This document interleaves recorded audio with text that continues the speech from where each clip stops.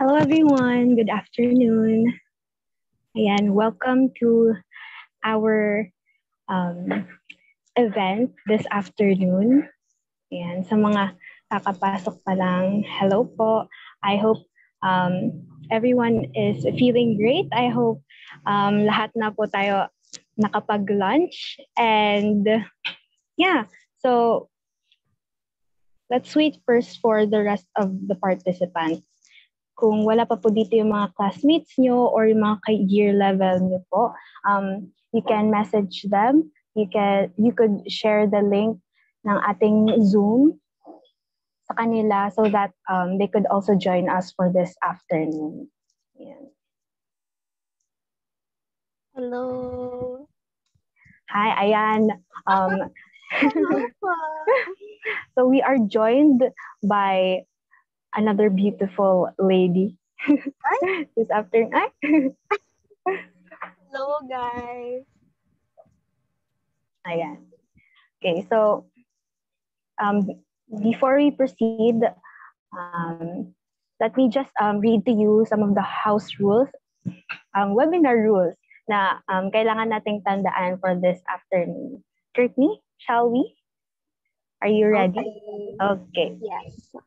Okay, so first, we encourage everyone to open their cameras if they can. If your internet connection allows you to, come join us and open your camera. Meron din pinag-share na background image si La Courtney. So, unfortunately kasi ako naka-phone ako ngayon eh. Kaya hindi ko kayang magkaroon ng background, but yeah. And then the next one, please mute your microphones, especially when the lecture starts. How about the rest, Curtis? Do you have other reminders para sa ating participants natin this afternoon? Yeah, so for later, all questions should be posted in our chat box.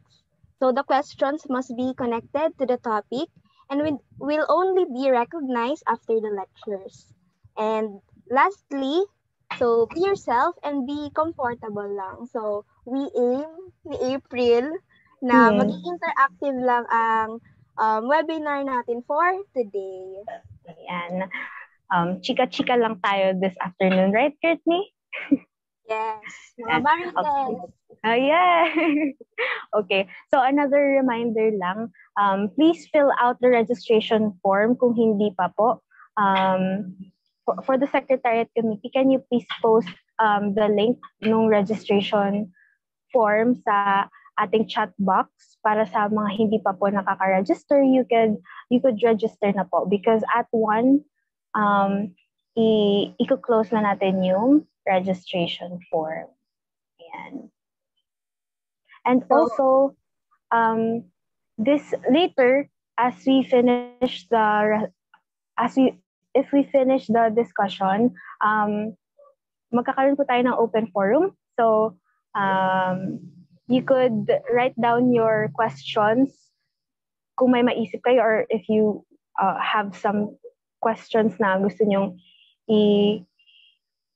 itanong sa ating speaker later on. Magkakaroon po tayo ng time allotted for that.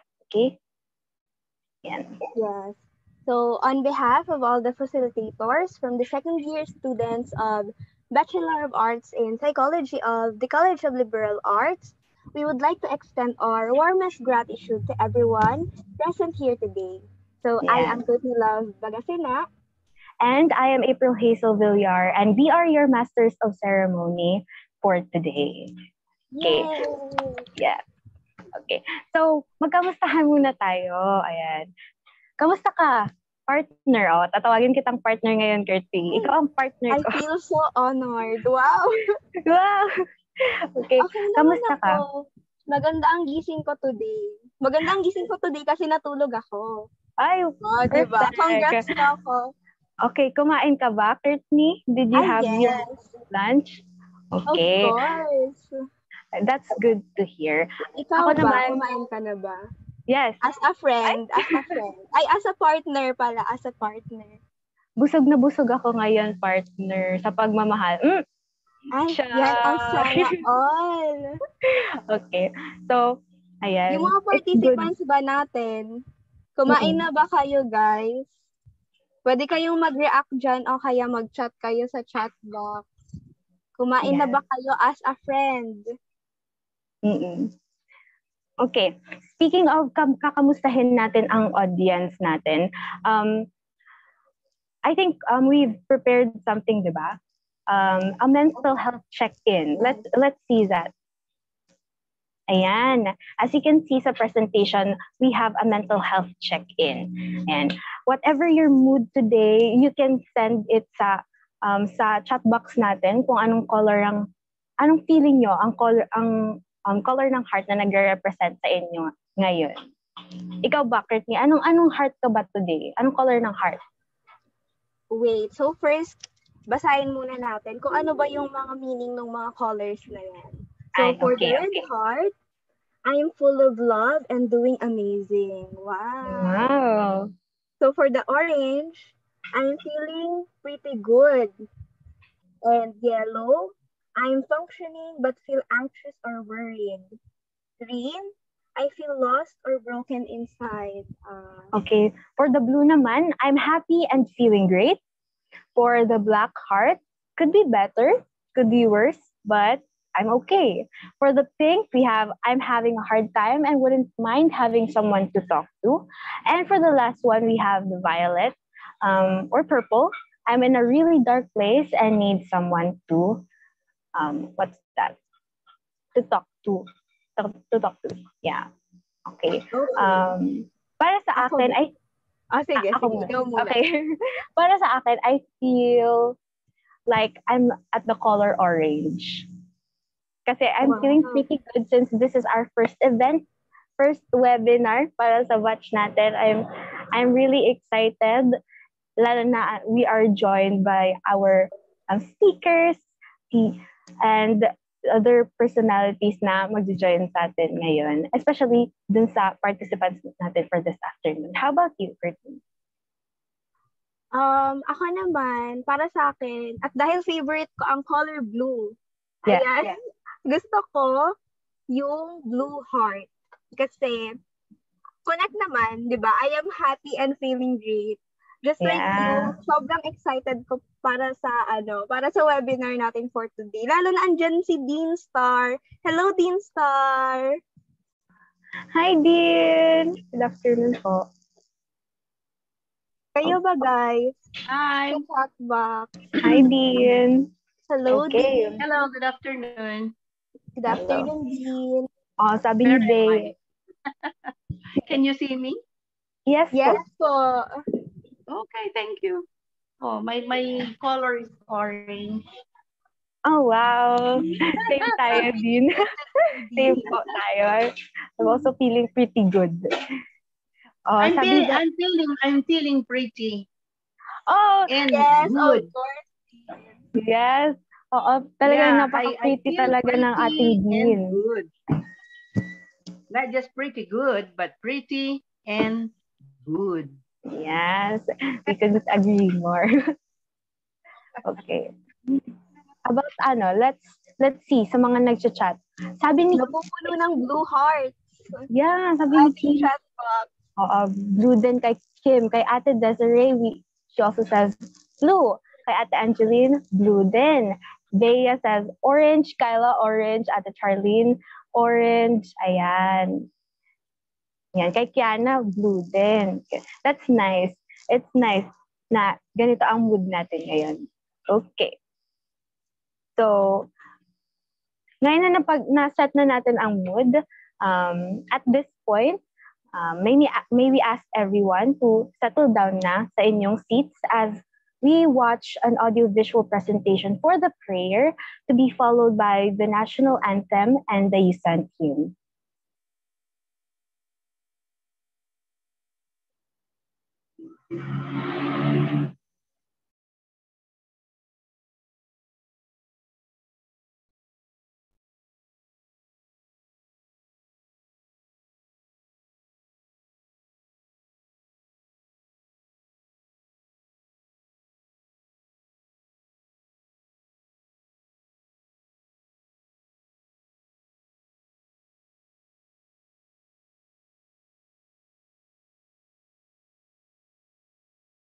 the infinite wisdom, the cause of all that is good. We are truly grateful for this opportunity to gather together as a community despite the challenges we face each day. Yet you remained and gave us strength to carry on the responsibilities of bearing intelligence and using them for better purposes. We now humbly ask you to join us in our endeavor to explore the wonders of life in the world for knowledge's sake, that in whatever we learn today, we become more grounded to you, who is truth, who is love. We pray that you bless our speakers, the fount of your infinite knowledge, that they can share something worthwhile despite the limited time we have. They can channel all they know and share to us the beauty and truth of living as your child. We pray that you guide our participants, the seekers of your boundless knowledge, that they may continue to persevere in the search and be deemed worthy to share what they learn from today's session. Sanctify us, O Lord, not because we are worthy of it, but because we believe in your love and mercy, that at the end of the day, we can take home something that's amazing and meaningful. This we ask and pray through Christ our Lord. Amen.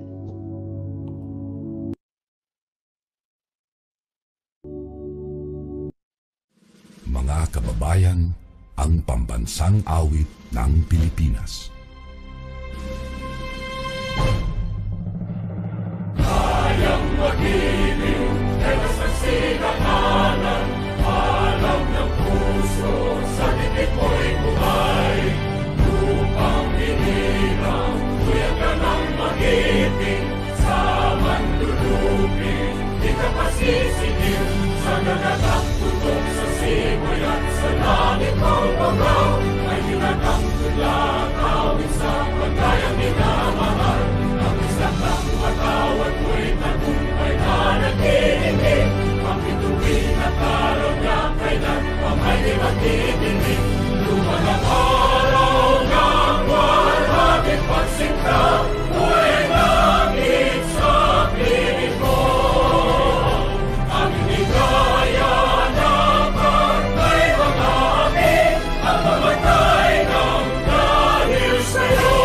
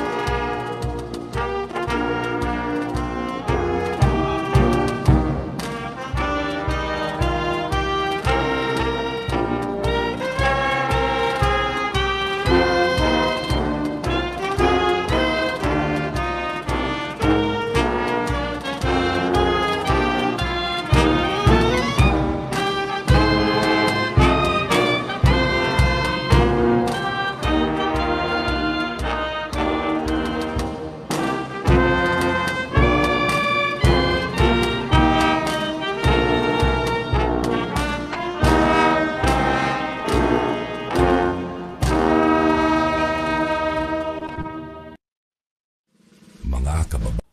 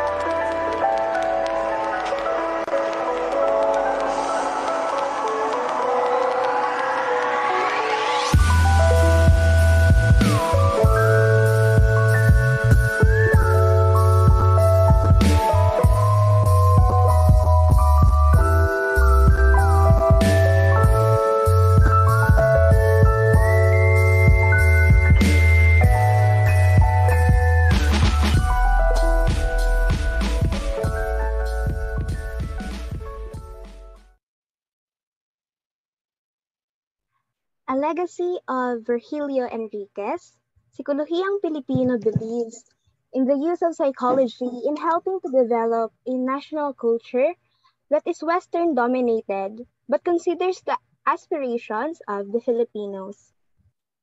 Sikolohiyang Filipino helps us to understand their own personality and culture better. It provides Filipinos with the ability to distinguish themselves from foreign influences. Now, to formally open our program, let's give a virtual round of applause to our PSY 105 instructor, Ma'am Nerissa Beatriz, for her opening remarks.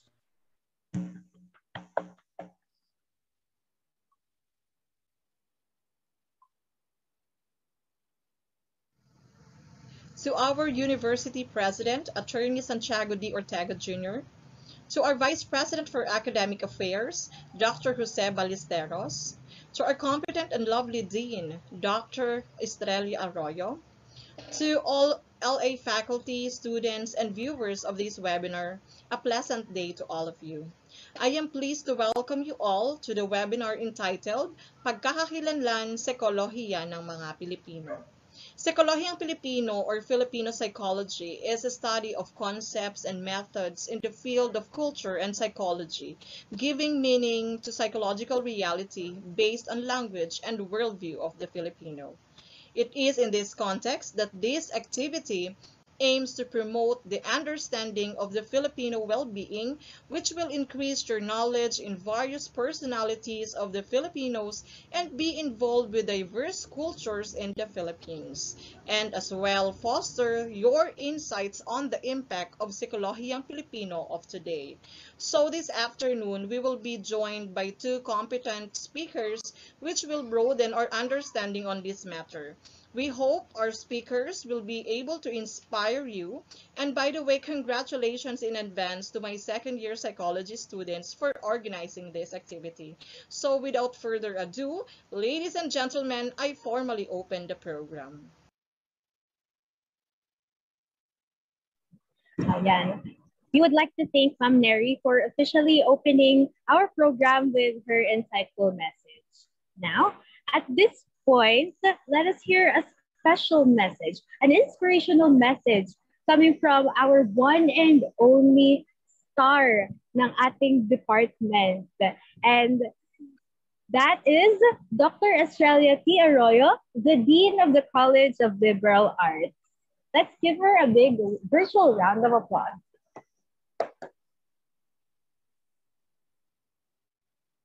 Hello, good afternoon. Good afternoon, Dean. Okay, thank you. No, thank you for inviting me to give this special message on your webinar on Sikolohiya ng mga Filipino. I understand that this is all about understanding of the Filipino identity. Truly, we Filipinos have unique personalities. We have the unique psyche, and therefore, we should have a special way in dissecting ourselves, no, it's necessary, no, in knowing our own selves. So, Professor Neri Beatriz, no, mentioned a lot about Sikolohiyang Filipino, and well, I am tempted not to speak anymore, no, because she said everything, no, that I wanted to say this afternoon. However, it's just a reiteration maybe, no, because she talked about the concepts on civility, on how we should mingle with people, how we participate in community affairs, how we conform to accepted standards, and how we deal with people. So based on trust, oneness in feelings, empathy, sympathy, and openness, we identify ourselves with other Filipinos. Sikolohiyang Filipino emphasizes our identity and national consciousness, social awareness and involvement, psychology of language and culture, and applications and basis of Filipino psychology in health problems, in health practices, in agriculture, art, mass media, religion, among others. Thank you for initiating this activity, Professor Neri Beatriz. And thank you so much also, Miss Cherry Ann Villar, our esteemed speaker. And to you sophomores, congratulations for having successfully put together your efforts to carry out this activity with elan. I would like to emphasize the word elan, which is E-L-A-N. Many of us, hopefully, we'll learn more from the topics to be discussed this afternoon. And I hope to learn more too, because as a Filipino, even though I am a Filipino, I do not have full understanding of who I am, because, well, I am aware of my identity. I am aware that I am a mixture of so many cultures, and I hope that I will get answers to the questions on who I am. Am I really a Filipino? Do I qualify to be a Filipino? In terms of the concepts of civility, of how we deal with people, how we understand ourselves, how we position ourselves in the society and in the community, in our country and in the world. So, but one thing I know, I am so proud being a Filipino. Maybe I cannot imagine myself if I have another nationality. I do not know how my life would be. So with this, I have already said my thanks to you. I had already expressed my congratulations to all of you, young ladies and gentlemen, second year students in particular. I wish to greet you again. Thank you. Good afternoon. Thank you so much, Dean Star, for the very wonderful message. So, from from Ma'am Neri and from Dean Star, marami na agad tayong natutunan. Ano pa lang yun, basic pa Yes. lang. So, our event for today will surely give us a lot of learnings. Hindi ba, April? Yes. Very excited ako sa mga matututunan today. Ako din. So, to introduce our guest speaker, may I call on one of the facilitators, Miss Bea Panotes.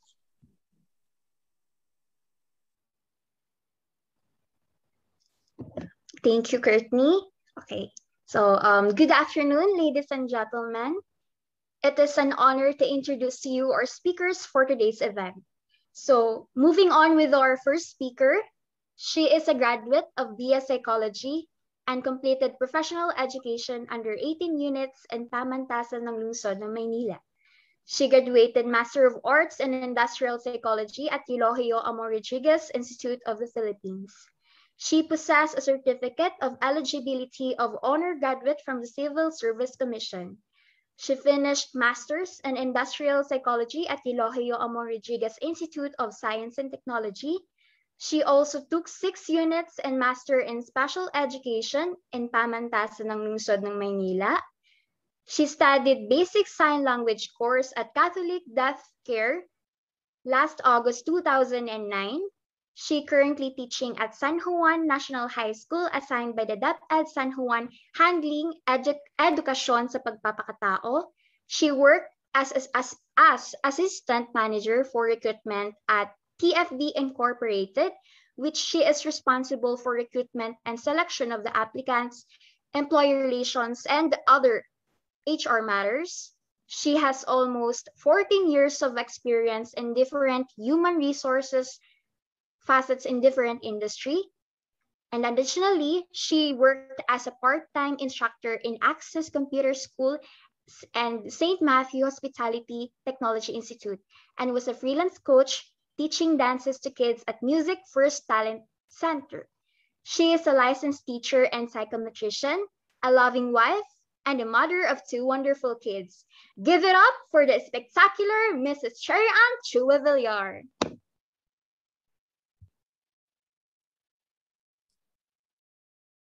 Magandang buhay sa lahat. Okay. Buhay po. Okay. Magandang buhay.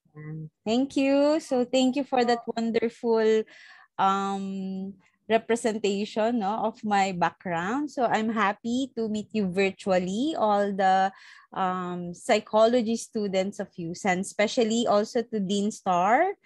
I'm very grateful and for the opportunity you've given me, ma'am, for joining the organization po, and to share my expertise in industrial and psychology.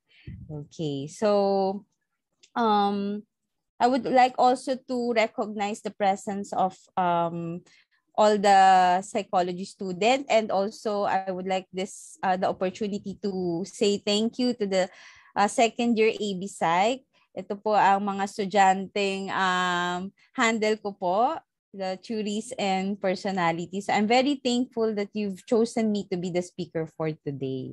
Yeah. So let's proceed with our topic for today. So I'll be sharing my screen.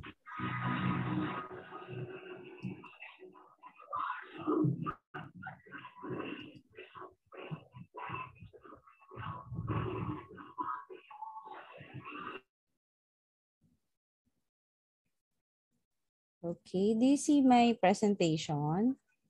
Yes po, ma'am. Okay, that's good. So I'll be talking about so like just to reiterate like April and Courtney said, so let's just be chill, so relax, and if you have any questions further, we'll be answering it later, no? So I'll be assigned to discuss understanding Filipino well-being. Okay, so before that, I'm very happy to hear that some of you answered on the mental check that all of you are pretty good, diba? So like Dean Star share his mental check comment din kanina, no? So it's Christmas, malapit na ang Christmas. So ilang days ba? Ilan days na po ba before Christmas? Nafe-feel na po ba? So I would like to kamustahin din kayo. How do you feel right now na parating na ang Christmas?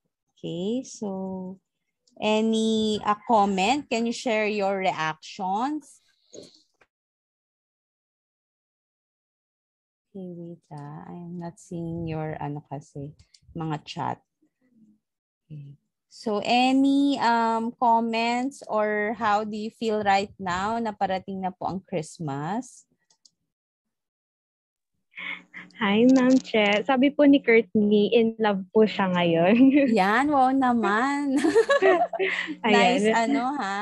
Maganda yung hindi malamig ang Pasko. Pasko kay Courtney. Magpapaskong single po ako ngayon. Okay, how about the others po? Ako naman po, I'm very excited na paparating na po ang Pasko because it's, Christmas is one of the holidays na hinihintay-hintay natin lahat, di ba? Because it's a celebration of not only the birth of Jesus Christ, but it's a celebration of love. It's a celebration of family gathering. It's a celebration for sharing. So it's something na talagang dapat ma-excite tayo. Okay, so that's good to hear. So all of us are positive, no, in terms itong parating na Christmas. Despite of pandemic, no, we still feel the spirit of Christmas. So ganun talaga ang Pinoy. So dito pa lang sa the way we perceive yung parating na Christmas, despite that we encounter pandemic, no, we see positivity. So thank you to those who share their feelings. And just to ask, no, hindi ko makita yung mga chat. Naka-ano ba siya? Para lang din I can see yung mga re-respond. Sandali. Parang hindi ko makita yung... Pero may mga nag-chat ba, April? Yes po, ma'am. Sa akin po, lumalabas po sila. Okay. Ay, naka-share screen ata kasi si Ma'am Che. Kaya hindi ko Sige, just help me out na lang April and Courtney, kung may mga Yes po. Okay, sige. Thank you. So, the topic outline for today, I'll be discussing about Filipino culture and Filipino personality. So our objectives for the day is, of course, to explain the Filipino culture and Filipino personality and identify the typical Filipino culture and personality. So we'll just focus on the distinct. Sa sobrang dami, ang dami talaga, sobrang dynamic ang Filipino personality. No? But we'll identify distinct, then I'll also give you some of the additional that with a further study, there's so plenty of characters and behavior that can identify Filipinos. Okay, so we'll be having activity first. Yan, so relax lang. So I wanted you to participate, guys, for you to be aware. Kung kayo ba'y Filipino, like na yung sinabi nga ni Ma'am ni Dean Star, 'di ba? Even na tayo mga Filipino, minsan hindi pa rin natin alam kasama ba 'to sa culture natin? Tayo ba'y totoong Pilipino? What concepts, kasi because of mixture na nga na nasabi ni Ma'am with the colonizer with the Philippines, no? So ang daming na i-contribute with our culture and our values, and personality. So I'll be sharing situations, and I want you to participate by clicking thumbs up or any reaction button, or you comment in the chat box if you relate or agree to the following situations that tell if you are a Filipino. Okay, so let's have parang checking of talaga bang Pinoy tayo. Okay, so I'll be giving 10 situations, no, or sentences to check and react on that. Okay, so number 1, you nod upwards to greet someone. What's your reaction? O yan, so si Courtney daw ginagawa. Okay, how about the others po? So definitely, di ba? Okay, so thank you to those who participate. So most of you do thumbs up, no? Especially pag nakita si teacher, si professor, principal, or head, di ba? You show respect by nodding to or greeting someone, no? Okay, number 2, you collect items from hotels or restaurant for souvenirs. Nako, umamin na dito. Nako, hindi uuwi. You go to Boracay, you buy keychain. Yan, di ba? O you go to hotel, souvenir. May mga iba yung tag dito, yung mga nasa hotel, di ba? May mga pencil na binibigay. 'Diba? So as a sign of souvenir nga, we tend to keep that, or sometimes we buy, 'diba, when we go to different places. Yan. So some of you agree to this. Number 3, you always offer food to all your visitors, especially if there are birthdays, fiesta, lalo na magki-Christmas, you share your food, kung ano yung prepare. So may mga pa-heart tayo dyan, di ba? May pa-thumbs up din tayo. So yan. Okay, so number 4, you say hoy, you get someone attention. Di ba? Sometimes. Okay, yan. May nagta-thumbs up daw. Parang ako yun, mama. Yan. Okay, number 5, you turn around when someone says, psst. do you relate on this? Bigla ka na ng titingin, ako ba yun? 'Di ba? Okay, so some of you do the thumbs up. Yan, may mga nagre-react button din dito, no? Na parang ako yun, mama. Number 6, you prefer to make acronyms, lalo na sa generation nyo, no? For phrases like OA, which means overreacting, no? So, sino sa inyo yung laging nag-use ng acronym? Mga LODI, 'di ba? Mga ganyan. So, anyone? Yan, may mga nag-thumbs up sa atin. Pinapaikli na yung words, no? ASAP. Yan, okay. Yan. And 7, you have a tabo in the bathroom. Sino may mga tabo dito sa bathroom? Yan. Okay, thank you to those who are participating, no? Nakaka-relate. You point with your lips. Kunyari, may gusto kang, hindi mo, yung cues, no? Yung parang, you know. Diba? We do that sometimes. Yan. And you have a family member that has a nickname that repeats itself. Deng-deng, ling-ling. Yan. Di ba mga palayaw?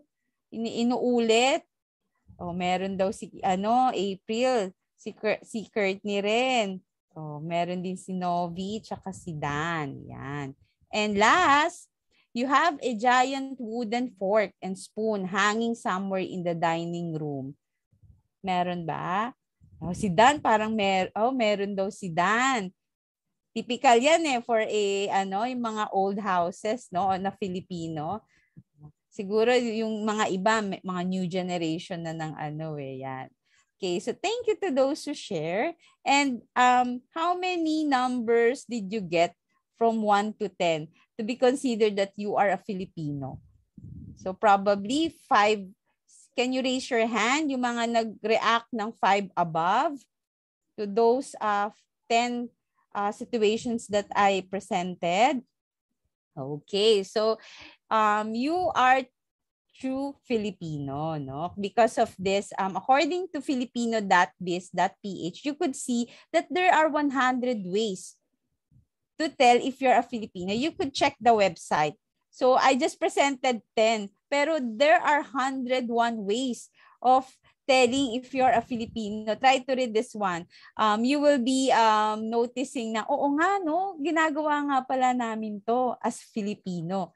Okay? Sa sobrang dami, because probably later we will know, bakit ang dami naman? Walang masyadong distinct na ito. Pag sinabing ito, Filipino na agad. Okay? So we'll be knowing that later. Yan. So, I have one question again for you guys. So, is culture affects our personality as Filipino? What do you think? You are a psychology students. So, definitely, you have an idea of this. What would be your answer? Is culture affect our personality as Filipinos? Anyone, you could comment on the chat box what's your answer on this? Anyone? Yan. So Philip and Leah raised their hands. So it means that you say yes. Okay. You say yes, that you are agreeing that culture affects our personality as Filipino. So definitely yes. Because culture affects every aspect of our life because it's what makes us unique. And it brings us together as a community. So that's really has an impact on our character, traits, and personality. Okay, so what is culture? So we're going to define culture. Is essentially the way we perceive the world, the values arising from this perception, and the way we express these values as well as the skills they necessitate, according to Felipe M. De Leon Jr. So we just get the keywords from here, no? The way we perceive, values, perception, and the skills. So take note of this four. So it will give you an idea of a culture. Okay? Then according to UNESCO, the whole complex of distinct spiritual, material, intellectual, and emotional features that characterize a society or social group. Okay? So that's the definition of culture. Okay? So you will just get the word of a distinct. So there's a spiritual, material, intellectual, and emotional for a certain society or social group. Okay. So what is Filipino culture if we already defined the culture? So Filipino culture is the summation of indigenous forces and foreign influences that had come to bear upon the people in varying degrees during the last century. So as we know, we already study the history. So we already colonized by different nations, no? So countries. So these contributory factors to Filipino culture. So Indian, Hindu, Spanish, American, Malays, and Chinese. So we are colonized by this country. So it has an effect with our personality. Okay, so what are the 6 traits of culture? So humans create culture, consists of ways of doing things. Like yung example kanina, 'di ba? Yung may mga the way may tabo ka, meron kang tag dito, yung mga spoon and fork, 'di ba? Yung mga to recognize a Filipino, no? Culture is public, made of rule govern actions, become established in institution, gives our identity. Okay.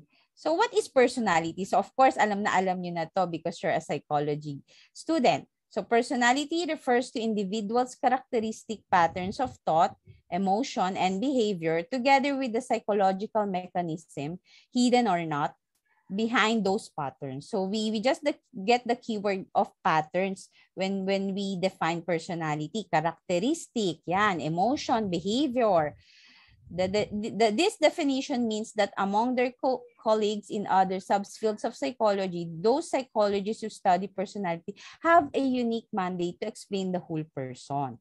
Okay? Although, sabi nga natin, when we study theories of personality, there is no single definition is acceptable to all personality theories. Kaya nga, I'm very happy that Dr. Virgilio were able to have this Sikolohiyang Pilipino, no? He do this research on Filipino, on how we behave, characteristic, okay? Because most of the theories in personality more on Western. So medyo foreign ang approach. So we can say that personality is a pattern of relatively permanent traits and unique characteristic that gives both consistency and individuality to a person's behavior. Kaya nga tinanong ko kayo kanina, is culture affect the personality? So we already see the connection of culture to personality, no? The unique patterns of traits.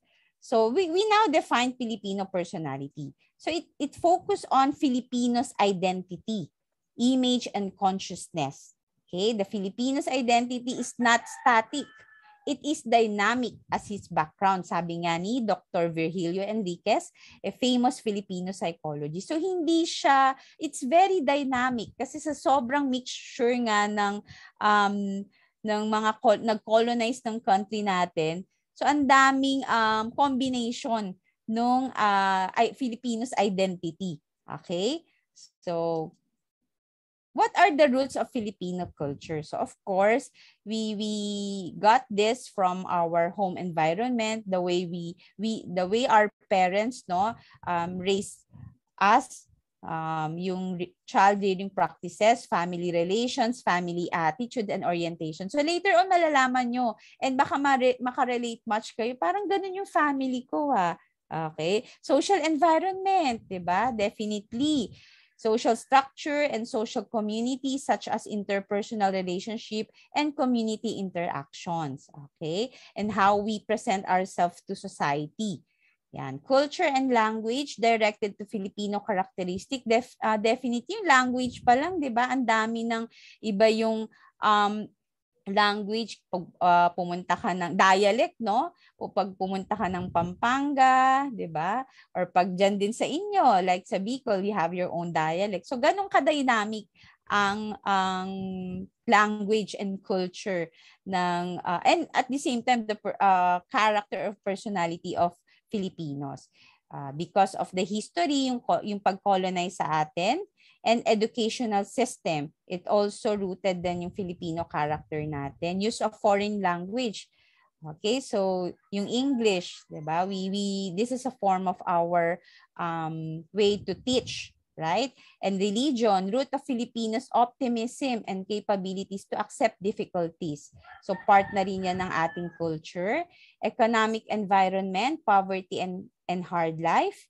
Mass media, of course, advertisement of foreign products or model, leadership and role models, and political leaders. So all of these are roots of the Filipino character. Okay, so meron siyang impact on how we develop our characteristic and trait as Filipinos. Okay, so now we'll just to add on the Filipino personality according to Virgilio Enriquez, a Filipino may be described as one who feels and thinks Filipino, and maybe anyone who says he is a Filipino. This statement confounds the issue, especially when we wish to describe the behavior of the Filipino. At most, what we can do now is to present some Filipino traits and characteristics with the aim in view of understanding how the Filipino solve his problem of adjusting to his social and natural environment. So what we could do right now is to present some Filipino trait and characteristic of a Filipino. So hindi niya ganun na-define pa yung characteristic. Kumbaga meron mga distinct, pero hindi mo masasabi na talagang may isang trait or characteristic lang, marami when it comes to Filipino, no? Okay, Filipino personality. So Filipino character and personality. So definitely you're going to relate that Filipinos are friendly, diba? Outgoing, sensitive, easily offended, hospitable, happy, generous, fun-loving, personal and family honor, are stressed, as well as dignity and pride, easy to laugh, valued education so much, families are willing to sacrifice to educate their children. So later on, we'll expound on this characteristic and personality. Okay.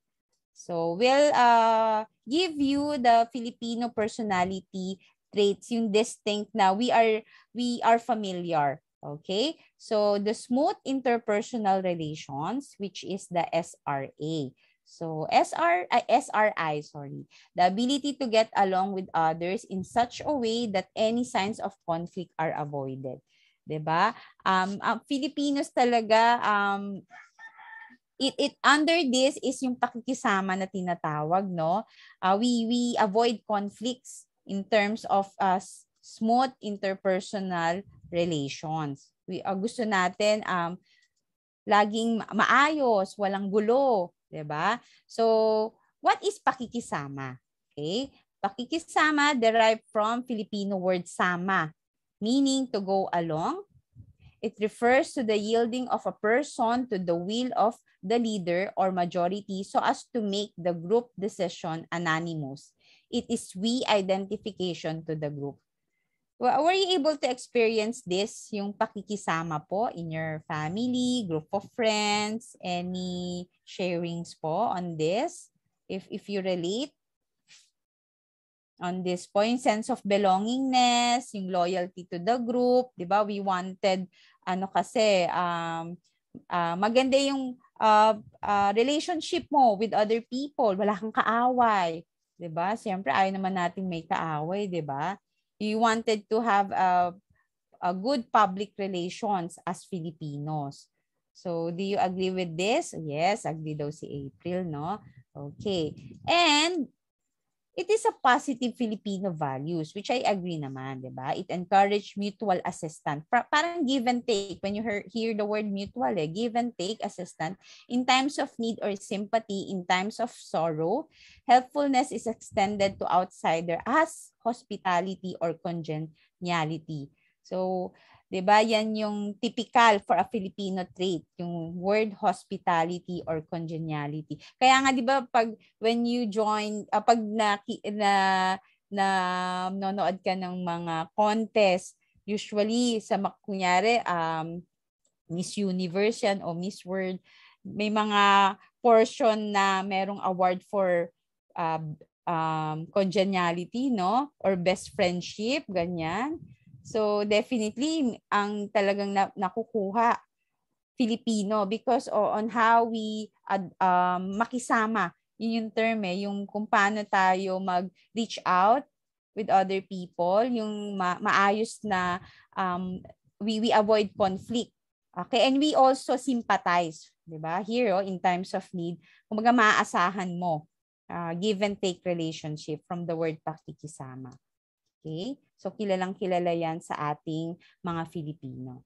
So, under SRI, we will be discussing go-between.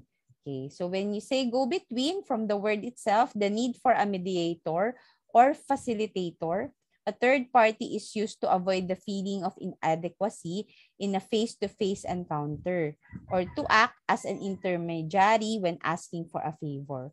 So, naging na-experience yun na yung maging mediator. Kunyari, may kaaway dun sa group nyo, group of friends, diba? Pinagbabati mo. Oh.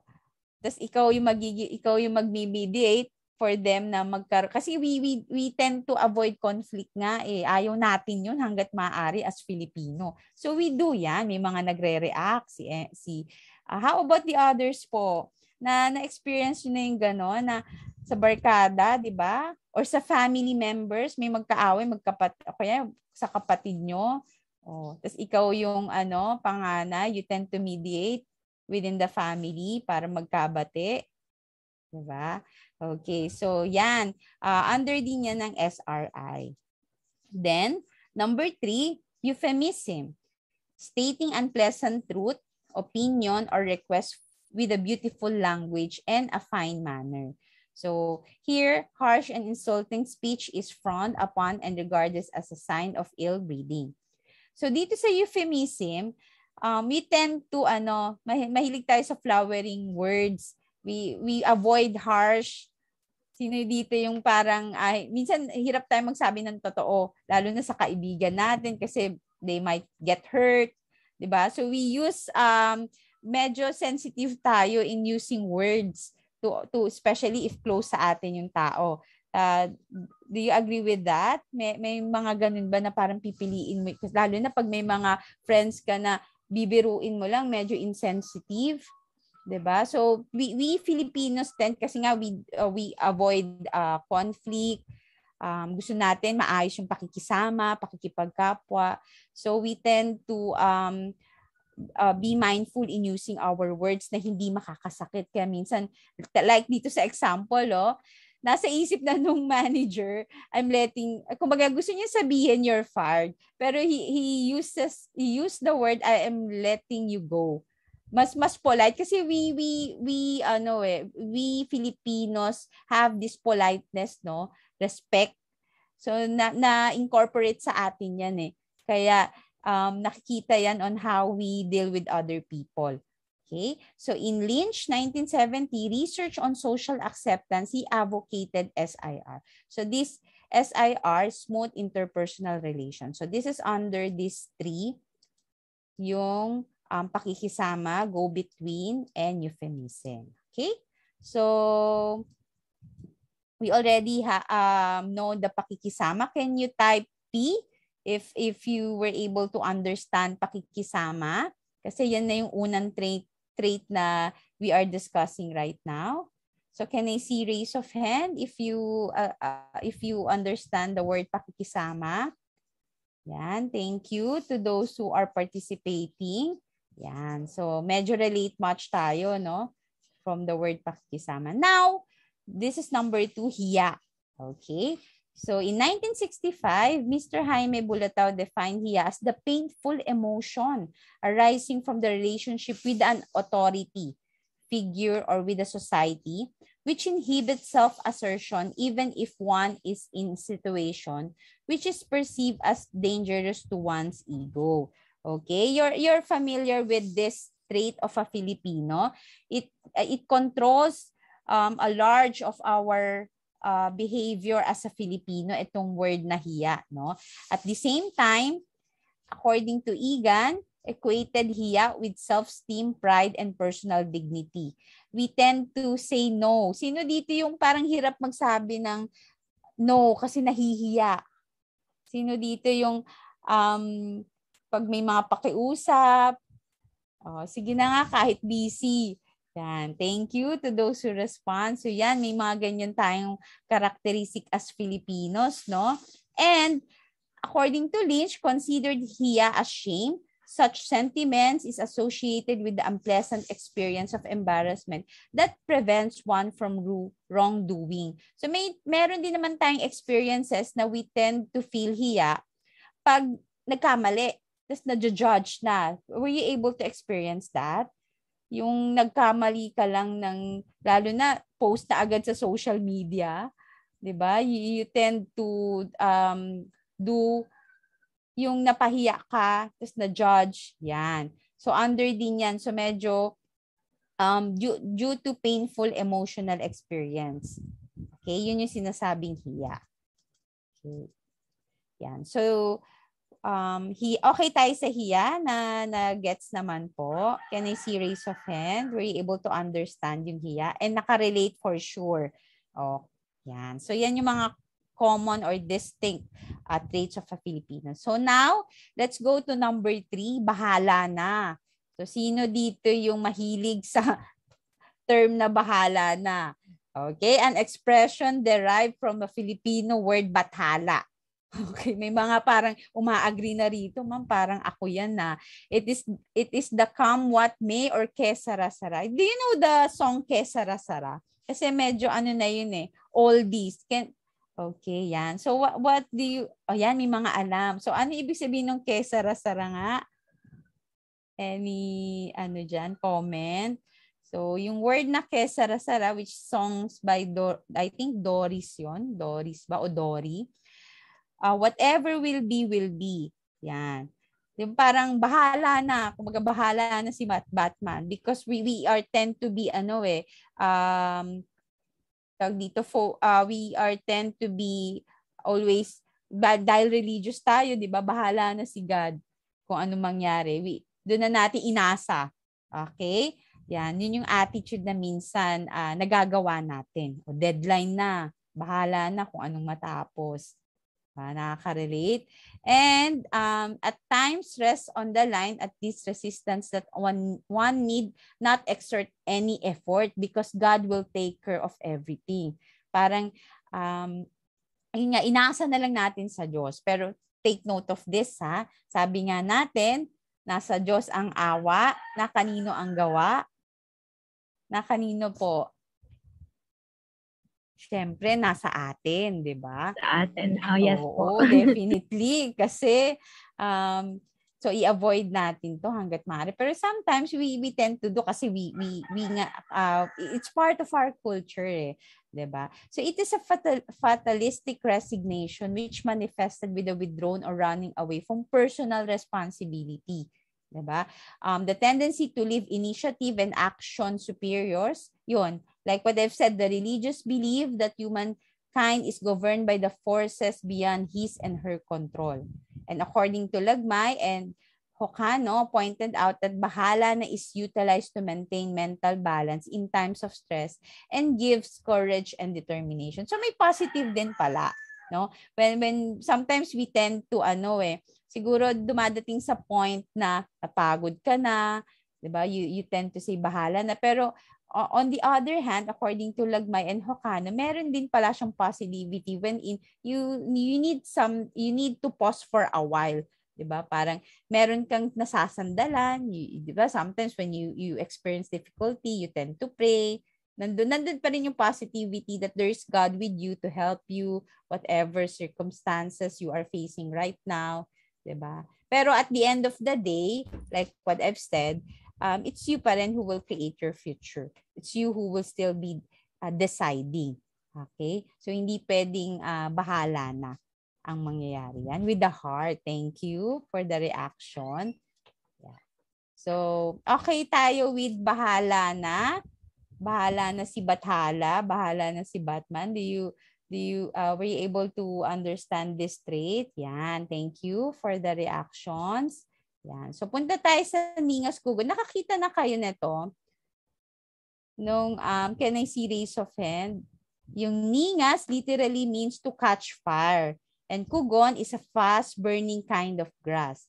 It is defined as the enthusiasm which is intense only at the start, but gradually fades away. It could be a hindrance toward initiative and productivity. Okay, sino yung nakaka-relate dito? 'Di ba? Sa umpisa magaling. 'Di ba? First, sabihin mo na first, kasi sa just to share sa junior high, so may first, second, third, and quarter. So sa umpisa, first quarter, effort. Pagdating ng second, third, tinamad na, and fourth. So parang sinasabi rito, yung sa Ningas Kugon, sa umpisa lang magaling. Like nakikita nyo dito sa picture, hindi na siya nag-effort. Pero itong isa nag-effort talagang tapusin. O minsan may ganun tayong pag-uugali eh. 'Di ba? And it comes, syempre may pinag-ugatan yan. 'Di ba? In our culture, child-rearing practices do not put emphasis on self-reliance and independence training. One of the consequences of this practice is the curtailment of the initiative to plan, organize, and execute. So do you agree? Minsan, yun nga, kanina bahala na, di ba? We sometimes not tend to, to plan, to organize, to execute. So minsan na-train tayo ng ganun ang hirap talaga maging parent, no? Kasi I'm a parent. So, parang ang hirap din magpalaki ng bata kasi it really affects the personality of a child when he or she grows up. Merong impact pa rin ang parentinghood. The way I do this presentation, sabi ko, ang laki pala ng impact ko as parents when I especially on my child's grow up. Meron talagang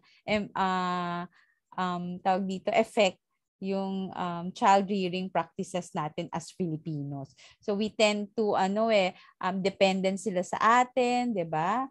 O minsan the child's life is often dominated by overindulgent adults, leaving very little room for creativity. Ideally, the child should be trained to be self-reliant and to have a sense of responsibility and integrity. So minsan, sa sobrang pagmamahal daw natin bilang magulang, no, ay pagmamahal din ng mga magulang nyo sa inyo. So they tend to, hindi na nila kayo na ite-train na maging responsible, sila na ang gagawa, di ba? It will see on the household chores pa lang yung mga nanay, halos lahat sila. 'Di ba? So napaka-importante rin nung child rearing practices, no. It has really effect on the child. Dapat there should be a independence, okay, and self-reliance. And hayaan sila kung anong gusto nila. We're just here to support, to guide as parents, no. Okay, or kayo, always think of that kung minsan na sasabihan kayo ng parents, or they just overprotected. May ganun kasing traits ang pagiging parent, Filipino parent.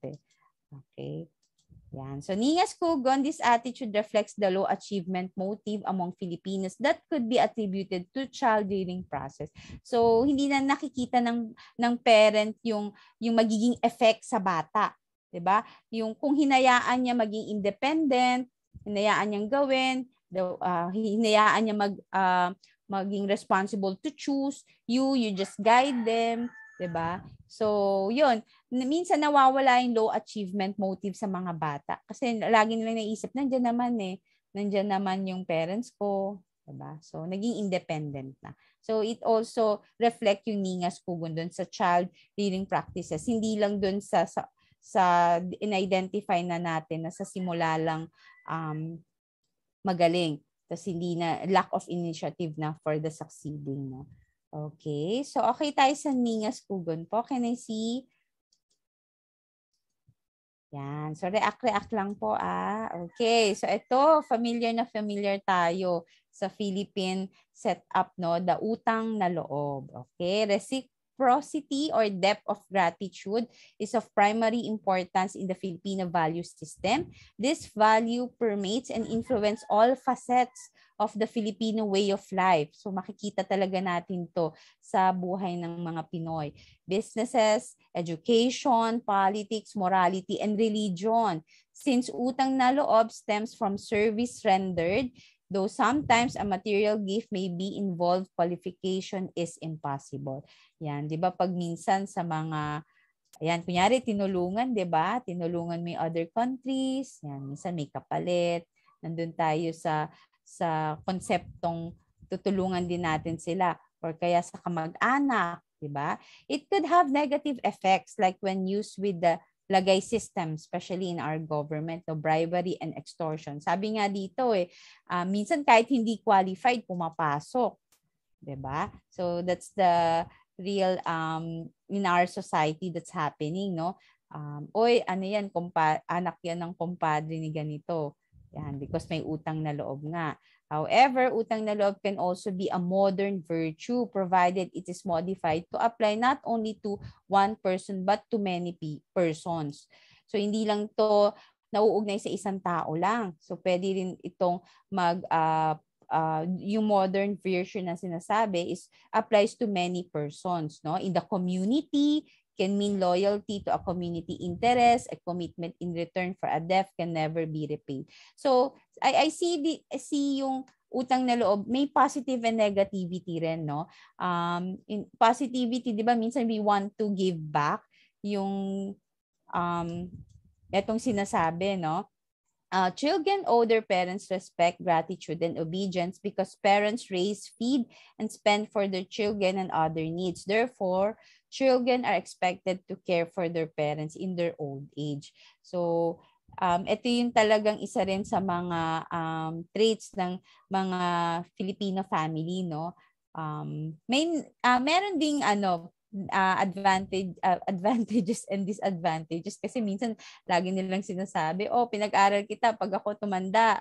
Naririnig nyo ba yan, ganyang statement?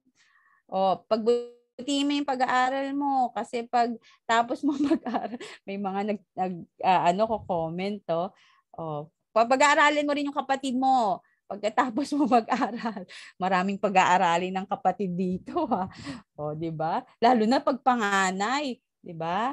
Naipasa na yung mga responsible. May positive kasi you tend to be a responsible individual, 'di ba? Pero minsan nagiging parang ikaw na yung pumasan nung dapat na responsibility din ng parents mo, 'di ba? So we see the different perspective on this naman. Okay? Yan. So, okay tayo sa utang na loob. Can I see comments sa mga nag-react? Diba? Magpapaaral ng kapatid. Okay? So, it's really lies on our roots as Filipino, no? Yung pagiging, yung utang na loob concept. Yan, hospitality, definitely. Sabi nga dito, Filipino hospitality acclaimed among world's best. 'Diba? Welcoming others to one's home and offering the best to visitors while denying the same members to the family. Meron, you usually do this thing, yung kumbaga yung kwarto mo, ipapahiram mo sa bisita, ganun ka ganun tayo ka-hospitable, 'di ba? Na ikaw okay lang humiga ka sa sahig. Were you able to do that in your own sa family? Kunyari may mga bisita, anyone, 'di ba? Ganun tayo ka-hospitable. Tsaka kaya gustong-gusto rito ng mga foreigners magbisita because of our pagiging nice, friendly, mapag-asikaso definitely. So makikita 'yan sa ating personality as Filipino. Okay, a moral familism. So the tendency to become individualistic and inward directed, hence the inability to look beyond the family circle. Philippine society has now become segmented, group-centered, possessed by the tayo-tayo attitude, which are the marks of social individualism. Okay? So dito, corollary to this are family expectations. So meron ba kayo, halimbawa sa family, 'di ba, yung kunyari yung family nila Courtney. So graduate na mga law yan. Halimbawa lang. O dapat mag-law ka rin, Courtney, ha? Kaya naman nasa politics ang parents ni April, for example. So definitely dapat maging part din si April ng politics. Meron bang mga ganun na na-experience kayo within the family? Yung expectations, minsan na nade-discuss nyo na mga teachers kami sa family. Ikaw din dapat maging teacher ka. It lies within roots ng pagiging kung teacher, engineer, lawyer, 'di ba, doctors, yan. Sharings the gains one member and gets the entire family. Which can tend to discourage one to more creativity and productivity, holding on the children by making them feel guilty if they leave their helpless parents, which could be hindrance to success. So kaya minsan you tend not to choose yung gusto mo kasi you feel na hindi papayag yung parents mo because of the expectations, yan. At due to extended family ties din, no? Sa sobrang dami ng sa family natin as Filipino, nandyan yung hindi talaga nandiyan yung kasama nating mga kapatid natin kahit may asawa na, 'di ba? This in a moral familism, the Filipino must open up and broaden their horizon. He must see the supremacy of the common good. The spirit of cooperation should be present in the efforts made to counteract the social evils of society. So just to add on this, syempre marami rin kasing influence on the society, no? The way we in conformity rin with the society as a family. Okay? So pinapakita dito yung extended family ties, nakaka-affect siya talaga in our culture and personality po. Okay? So on how we behave socially, economically, 'di ba? May factors involved din dito yung poverty. Yan. So dapat kailangan nagsusuportahan talaga in family, no? Okay, the search for a distinct Filipino personality gave rise to many traits. Sabi ko nga sa inyo, yung mga natakal ko a while ago, these are the distinct Filipino personality that gave rise to many traits that are part of Filipino and social heritage, which really impact on our culture, no? Study shows that to get along with Filipinos, one must be fully aware of SRI, which is the smooth interpersonal relations, which are pakikisama, and the use of go-between and euphemism. The interaction of these traits is highly valued in Philippine society and found in all their human interactions. In addition, dahiya, bahala na, ningas kugon, utang na loob, hospitality, and a moral familism should be recognized to successfully comprehend the real Filipino personality. Okay? Just to add on lang on those Filipino characteristic or traits that I said, no? Studies show that value contrast or conflict is often related to personality traits of Filipinos due to the influence of traditional versus modern ways, Filipino versus school training, urban versus rural influences. So it really has connection on family, school, and society. Okay? So just to add dun sa traits and characteristics, there was a study concluded in 1988 regarding the strength and weaknesses of a family Filipino character. So we'll just dadaanan lang natin to for sasabi ko nga the Filipino personality is very dynamic. So dadaanan lang natin to for you to kasi may connection din siya dun sa unang topic na diniscuss ko. Ito kasi it was a study and medyo dumami yung strength and weaknesses of a Filipino personal. Kumbaga na-identify ng mas malinaw, no? Nandito yung pakikipagkapwa-tao, strength of Filipino personality. So nandyan yung bayanihan, 'di ba? Yung generosity, pakikiramay, which is yung nauna na pakikisama, camaraderie, yan, feeling of closeness, yan. Okay. So meron din family orientation, sabi ko nga in Filipino talaga mare-recognize mo yung close family ties, 'di ba? Yung deep love for family, yung pagtutulungan, 'di ba? Okay, and sense of belongingness. So diyan yan rooted. Strength yan ng Filipino. Joy and humor, do you agree with this? Can I see raise of hand? Definitely. 'Di ba? Ako agree ako dito. 'Di ba? In times of mahilig tayong pag may makikita, lalo na sa mga pictures, 'di ba? We tend to check yung mga pictures, tapos creative din tayo. Makikita nyo later, may pagka-creativity rin ng mga Pinoy. Sabi nga dito, jump shots more fun in the Philippines. Do you know this person? Can I see raise of hand? Maraming mga comedian na Filipino 'di ba? Oh, 'di ba si Babalu yan. Maraming mga ano na yan sa kapanahunan yata. Sa mga kapanahunan nyo, sino ba ang mga comedian, yung mga sense of humor likas sa ating mga Pilipino talaga. We Filipinos are very cheerful, fun-loving, 'di ba? Kahit may mga problema, challenges, 'di ba? We really see the positive sides to be happy. Okay? Mga hilig tayo sa mga social celebration, fiesta 'di ba? Okay. And flexibility and adaptability, strength din yan ng Filipino. Kaya mapapansin nyo in other countries, may makikita kang Filipino and they can really adapt to the culture of different countries. Ganun ka-unique tayong mga Pilipino. Flexible, very nandun tayo sa point na kahit manirahan ka sa 'di ba? Gubat, you can find ways for you to eat, 'di ba? For you to mabuhay ka dun sa kunyari isla man 'yan. So isa 'yan sa strength ng Filipino to adapt. Kung makikita niyo mga pictures diyan to give you an idea, no. Okay, creativity definitely from the scrap, 'di ba?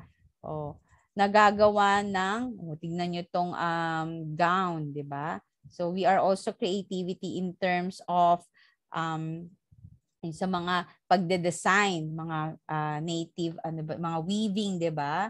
Mga native products natin. So we are very saka mapapansin niyo most of the foreign countries, they really choose Filipinos to design their clothes, furnitures. Do you agree with me? They really see the creativity of the Filipinos. 'Di ba? Yung pagiging dadagdag na rin diyan mama yung resourcefulness dun sa creativity, 'di ba? And kaya nga minsan 'di ba mahilig tayo mag-DIY. Kung mapapansin nyo, hindi na tayo bibili, DIY na lang gastos pa 'yon. Hard work and industry, strength, yan, isa rin yan sa strength of Filipino. Okay?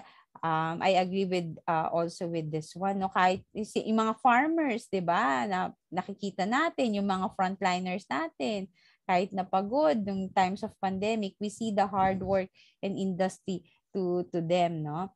And yung productivity, and lalo na ngayong pandemic, nakita natin despite na maraming naapektuhan, some Filipino tend to have these businesses pa rin.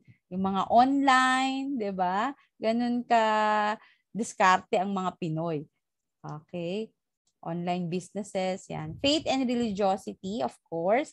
Kung mga, 'di ba, may mga Feast of Immaculate, meron din yung dito sa Quiapo, 'di ba, Nazarene. So ganun ka-strengthen yung deep faith natin with God as Filipino, no? Okay? And we really believe on yung that God yung guidance of God talaga because of yung na-colonize tayo, 'di ba? So it has an impact with us eh. Okay? And ability to survive. Definitely strength of Filipino 'yan kasi despite na may mga difficulties, trial, pandemic, 'di ba? Yung sa yung marami, 'di ba? Yolanda or recently lang sa Cebu, 'di ba? So we have this resiliency to katatagan talaga na mag-survive despite of what happens. Okay? So we'll now go to, syempre, kung may advantages and disadvantages or kung may positive and negative, there are also weaknesses, no? We also consider these weaknesses ng mga Filipinos. So extreme personalism. So isa yan sa weaknesses ng mga Pilipino, no? So when we say, masyado natin pinapersonalize yung mga bagay, masyado tayong, yung sa mga feedback, di ba? We tend to misinterpret yung mga feedback sa atin, na masyado natin pinapersonalize, and also it tends, yung taking in charge then of some of the responsibility, no, in politics, no? Kaya nagkakaroon ng corruption eh, because you tend to, parang wala ka ng, ayan, no, as you can see on the picture, no, you just abide with the leaders, you don't say anything, yan. So isa rin yan sa weaknesses natin. Family-centeredness, may positive yung pagiging family na ties, close family ties. Meron din siyang weaknesses, no, yung minsan nga sa family, yung dynasty, 'di ba? So hindi rin nagiganda yung nagiging effect. At the same time, yung yun yung nagiging usual na na kung sa family politics, so dapat the rest tatakbo na lalo na timely magvo-vote tayo, 'di ba? Okay, lack of discipline. So minsan guilty tayo dito, 'di ba? Nakita mo na. Oh, gagawin pa rin natin. Walang tawiran, lalo na yung nakakamatay, bawal magtapon. Oh, 'di ba? So nabanggit din dito yung part na bahala na, mental. Yan yung mga typical na lack of discipline, weaknesses ng Filipino. Passivity and lack of initiative. Yan. So yun nga, parang inaasa mo na lang sa leader. You don't contribute. Yan. Wala kang pag-initiate na gawin yung responsibility mo, no. And colonial mentality. So definitely it has an effect on us. O Marikina shoes ba o Nike? 'Di ba? Ano pa bang mga brand? O French fries ba o kakanin? O made in US ba o made in Philippines? So because we were colonized, so minsan naiiba yung natin, perception natin on choosing products, yung patronizing our own products, no. Okay. Kanya-kanya syndrome. So definitely isa rin yan sa yung competition kasi nagiging hindi siya nagiging yung pagiging envious pumapasok dito sa kanya-kanya syndrome system, no. Yung crab mentality, yan. And lack of self-analysis and reflection. Kasi nga we tend to yung humor, joy, 'di ba? Minsan hindi tayo nagre-reflect, tama ba yung ginawa ko? 'Di ba? Minsan may mga ganun tayo sa decision sa buhay, 'di ba? So minsan nagkukulang tayo on reflecting, 'di ba? Analyzing yung problem. We just take it, ay may stress lang ako. 'Di ba? Minsan may mga ganun tayong thinking na bakit ko pa iisipin 'yan. But the real thing is nagiging weaknesses natin, we don't analyze what yung experiences na nangyari sa atin para hindi na ulit-maulit. Yung learning experiences of the situation. So minsan hindi tayo nawawalan tayo ng self-analysis and self-reflection. So just to this is my last Filipinos are not perfect. We see naman the strength and the weaknesses, 'di ba? And the culture really affects the personality of Filipinos. But despite of our imperfections, there are lots of traits that makes us admirable to other nation. So for me, Filipinos are great and unique people. So just to end my slide, I want you to know a people without the knowledge of their past history, origin, and culture is like a tree without roots. So it's very important thing that we know the past, diba? Because it has impact on the present eh. Why we behave, why we with this attitude and traits, bakit kami ganito? May pinaghugutan from the word, may pinanggalingan. Okay? So, Merry Christmas everyone, and I hope you have a learnings for today. Thank you, April and Courtney. Ayan. Thank you very much po, Ma'am Che, for that very informative discussion about our first topic, which is understanding the Filipino well-being. I'm sure maraming natutunan ang ating participants this afternoon, lalo na about sa impact of ng culture sa identity natin ng mga Filipinos, what the Filipino identity really is, our traits and characteristics, and pati na rin yung personality natin, which is yung patterns ng behavior, right? Kanina nga ma'am, hindi ako nakailag talaga dun sa pakikisama kasi, di ba, hindi rin po talaga ako, hindi ko kaya na may kaaway sa isang room kasi grabe yung awkwardness po, di ba? Kaya as much as possible, we really try to solve the problem kung kaya natin. Ayan. Okay, thank you very much po, ma'am. So, asa na ba? Asa na ba yung partner ko? Hello! Hi! Hi, Courtney! Grabe, siguro lahat ng sinabi ni Ma'am She, nakarelate ako. Grabe yung pag-a-adjust ko. Okay. Feeling ko, okay, confirmed. Isa talaga akong Pilipino. Ako din kanina, ang dami kong pinag-reactan talaga. True. Oo. So, alamin natin kung gising pa ba ang ating participants. Ayan, mag-comment kayo kung mag-comment kayo ng cute si Courtney kung gising pa kayo dyan sa chat box. Why? Kung gising pa kayo, mag-comment kayo ng cute si Courtney. Hala, baka tulog na. Sabi na, si Dan pa lang nangunguna na. Wala pang ayan, mayroon nag-agree. Okay. At dahil tulog na si Dan at si Bea, minus kayo. Minus points. Okay, so gising na gising pa sila. Screenshot ko nga tong mga shots. Thank you guys. Ano ba? Slight lang konti lang. May mga nagsabi, cute daw sila, Courtney. Hindi ikaw. Sila daw ang cute. Grabe. Ako, naka-record tong chat box ha. Kasi kita ko lahat ng hindi nag-agree. Yan. So, gising na gising pa sila, di ba, Courtney? So, para mas magising ang ating audience, di ba, may pinag-prepare tayo na icebreaker. Ayan. So, bayo kaya. Yan. May pa-icebreaker tayo. And, habang nagpe-prepare ng slide, habang piniprepare yung slide sa icebreaker natin, syempre, itong icebreaker na to, para mas maging exciting, may pa-prize tayo. Diba, Courtney? Yes. Ano yung prize natin? Ano yung prize natin? Okay. Ang prize natin for today is house and lot. Masyado naman ata. Parang hindi na ata yun kapani-paniwala. Akala ko house and lot. Sponsor daw ni Julie. Si Julie nga daw yung price eh. Si Julie yung price. Joke lang guys. So, ang price natin is 50 pesos. Each yan ha. 50 pesos load. Ano ba, Julie? Anong gusto nyo? Either GCash or load. Siguro. Kayo. Wow, 50 million. Yes, 50 million pesos. Para lang kayong nanalo sa loto. Kaya dapat mag-participate kayo. Yan. Ay, wait. So, Ma'am Che? Ma'am Che, naka-screen share ka pa po pala. Ayun. Thank you, Ma'am.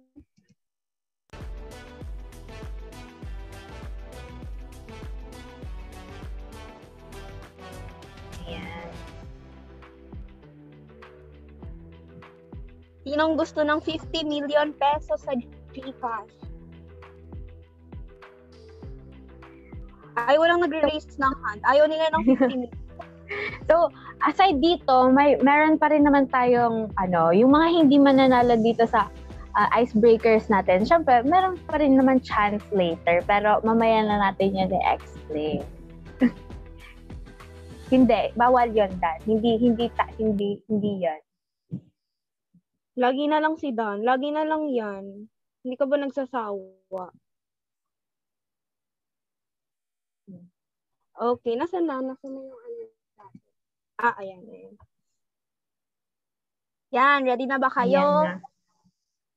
Ayan na.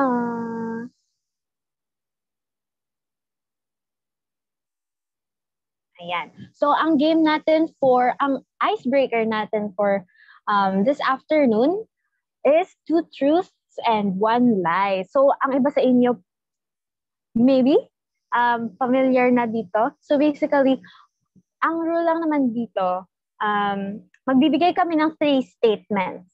May ipa-flash dyan na 3 statements and huhulaan nyo lang kung alin dun sa 3 statements na yun ang lie. And ang unang makakahula sa chat box, i-comment nyo lang yung number ha. Is it either it's 1, it's statement number 2, or statement number 3. Yung pinakaunang makakahula kung alin ang lie, syempre, siya na yung winner. No, Courtney? Yes. Ng 50 million pesos. Kung sinong mauuna, tama ba?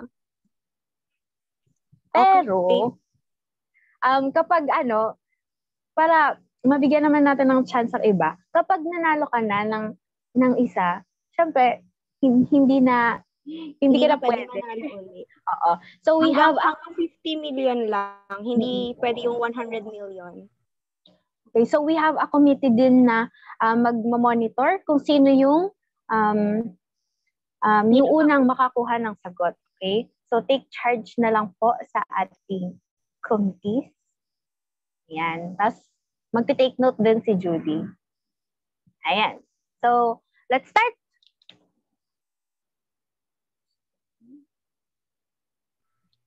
Bakit parang kinakabahan ako? Hindi naman ako sasagot. Ayan. Ayan. Each player, the players will be given 10 seconds to evaluate their decision for their answers. This is the official format on how you will send. Yun pala. Sorry guys, may mali pala dun sa instruction ko. Ang kailangan nyo palang gawin sa pag-comment is mag-comment kayo kung paano yung pattern nung 2 truths and 1 lie. Kung number 1 ba, fact, number 2, fact, or number 3, lie. Ganun pala siya. Yung tatlo, yung i-comment nyo para para ma-effort. Ma-challenge kayo. Oo, ma-challenge kayo. Okay? Nagets naman na mag-thumbs up kayo sa chat box if nagets na ba? O kaya kahit yung reaction button. Yeah. Thumbs up. Yun. Nakakita na ako ng mga nakagets na. Okay. So, pwede na tayo mag-start. Let's go. Parang nasa Round 1. Okay, statement number 1. People get nicer as they get older. Statement number 2. Feeling entitled leads to satisfaction. Statement number 3. 97% of people write down their own name when given a new pen. Go. Next. May timer ba? Ay, 9, 8, 7, 6, 5, 4, 3, 2, go lang. Okay. Nakaloop naman pala yan. May una nang sumagot. Wait lang. Hindi. Ibalik niyo muna po. Siguro wag na natin gamitin yung timer kasi baka natatagalan sa pag-type. Ayan, dyan na muna natin ilagay. May una Nakita na yung sagot. Nakita na yung sagot. But na tayo? Proceed na tayo dun sa number 2. Ayan. Second round. First round pala. Ay, hindi na ba natin i-reveal yung sagot? Hindi na kasi trial pa lang yun. Na-error tayo doon, partner. Okay, dito tayo. Ito na ang number 1 natin. Number 1, optimists live shorter. Number 2, narcissists like bitter foods. Number 3, your brain is doing more imaginative work when you're sleepy. Yan, comment na, guys. Participate kasi malay nyo, manalo kayo, di may 50 pesos loan na kayo. Or Uy, 50 Gcash. million. 50 million. O, 50 million daw. Ayan, mga nagko-comment na. Comment lang kayo. Kahit kung hindi nyo alam, ano nyo lang.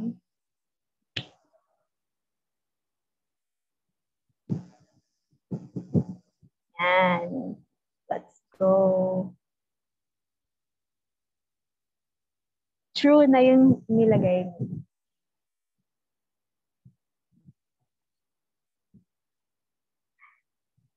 Ayan. Tama Yung ba? Yung T is true, yung F is false. Yun na ba yung ginawa nila? Oo, especially ngayon ang ginawa nila. Guys, remind ko ha. Ako. Yung F for facts, and then kapag lie, L ang ilalagay. Kasi two facts. Nalito na din ako. 2 facts, 1 2 facts and 1 lie. Ayun. Oo, ayun. Okay, bahala na ang committee na yan kung paano nyo iintindihin yung mga sagot. Timothy. Andiyan pa ba si Timothy? Feeling ko andyan. Nakita ko si Timothy. Ay, charot. Nawala ata si Timothy. Nawala. Okay. Tingnan natin kung may nakakuha ng sagot. Ah, sige. Okay, number 1 daw ang lie. Tingnan natin. Sino ba pinakauna? Help mo ako, sis. Si Ate Kay ang pinakauna na sumagot. True, false, true yung nilagay niya. Hindi yun ata yung kanina. Ah, hindi ba yun? Ay, dalawa kasi yung sagot niya kanina eh. Si Kuya Philip. Ay, okay. Tingnan natin ha. Wala pang nakakakuha. Ay, meron na. Si Ate Kay. Oo, si Ate Kay. Ate Kay, congrats! Nanalo ka ng 50 million pesos. Yay!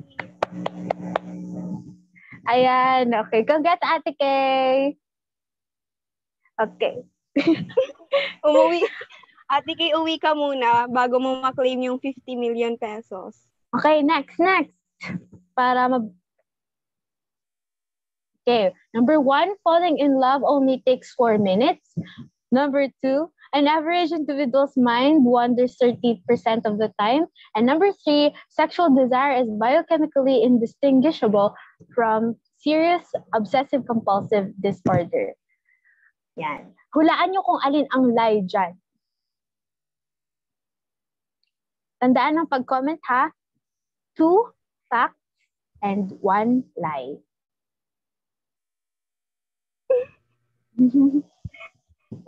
Ay, nanalo na, hindi na pwede ulit ha. Ay, nako. Ate Wala Kay, na. hindi ka na pwede. Nagaya na yung sagot mo, Ate Kay. Go na kayo. Struggle ba, Ate Ange?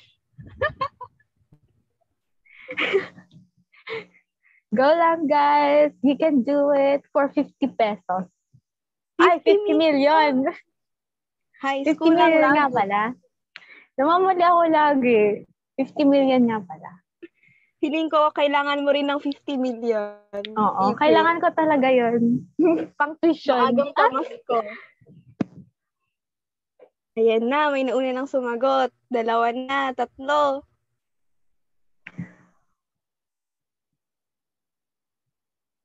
Marami na sila. Okay, kaya na ba?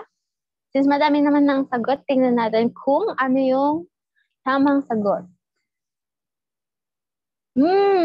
So, the 2 facts are number 1 and number 2. And yung 3 is a lie. May nakakuha ba ng tamang sagot? Tingnan natin. Feeling ko, wala. Wala. Wala ba? Wait, nalilito rin ako sa letters. walang nakakuha ng tamang sagot. Guys, remind ko lang ha. Ay, Kuya Rich ba? Hindi. Go. And 1, 2 Facts. and 1 lie. So, ibig guys, sabihin, yung dalawa is tamang sagot, pero yung isa, yung mali. Kaya dapat ang sagot nyo is 2 F tapos isang N. Magulo na daw. Ganito na lang tuloy, guys. I-comment nyo na lang yung number na si tingin nyo mali. Ayan. Para magkaintindihan tayo. Para mas mabilis na. I-comment nyo na lang yung number na sa tingin nyo mali. Is it number 1, number 2, or number 3? Okay. Kaya na ba? Yes. Let's go. Okay, move on. Nakaisa na tayong winner, ha? Nakaisa na tayo.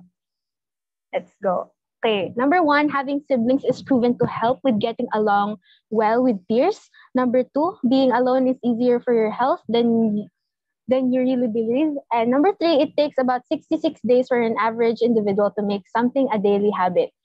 Comment your answer now. 1, 2, or 3. Dun, dun, dun. Ayan, ang daming sumasagot. Sabi ni Ate May, number 2 daw. Sabi ni Ate K, number 7.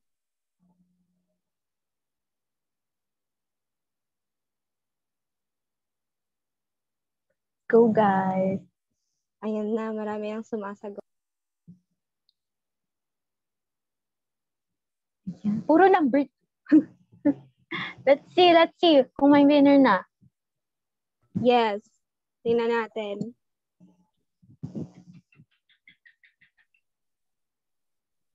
Ayan, Okay. number 2. Sino pinakauna, Julie? Sino pinakauna? Si Ate May ba yan? Dito sa akin, ang pinakauna si Kuya Richie. Oh. Wow, congrats, Kuya. Oo, si Kuya Rich. Congrats, Kuya. Nanalo ka ng 50 million. Yan. Okay. Last one na ba to? Last one. Ika-pangatlo. Last one na, no, Courtney? Yes po.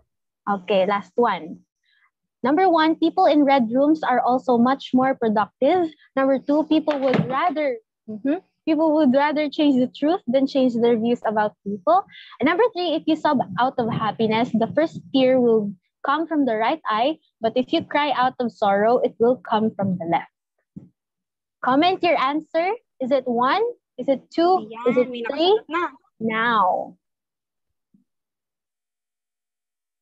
Wow. Parang Dami. yung sagot natin ngayon. Oh, may winner na daw.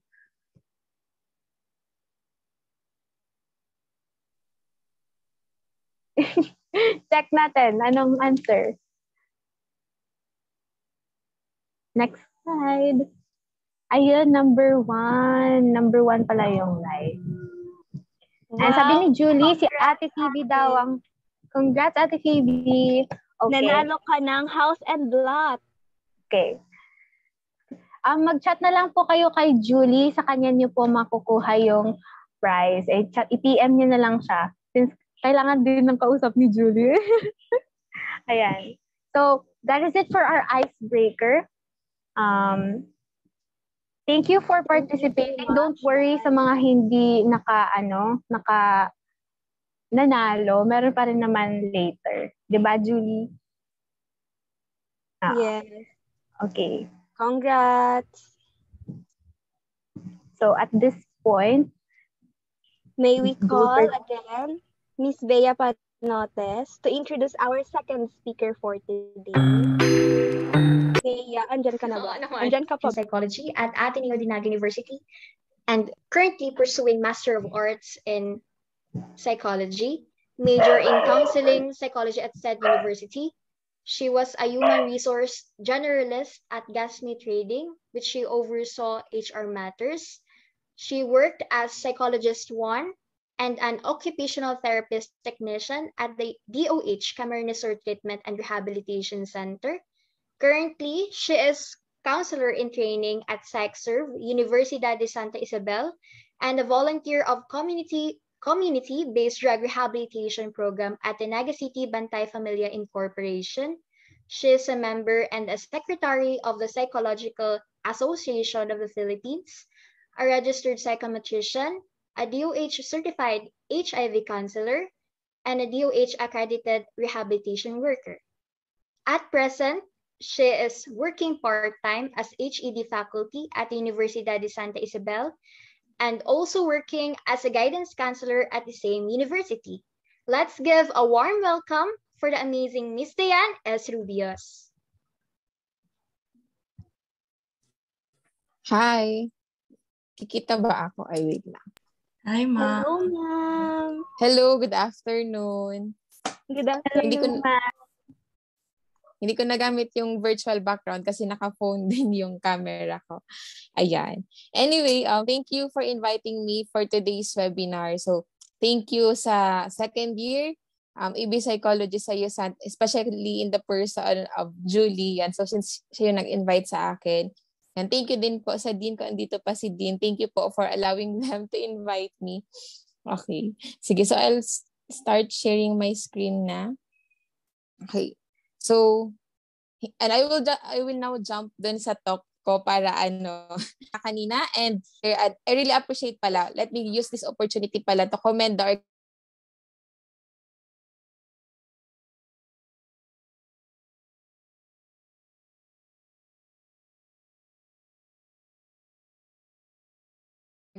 yan. Anyway, so yan.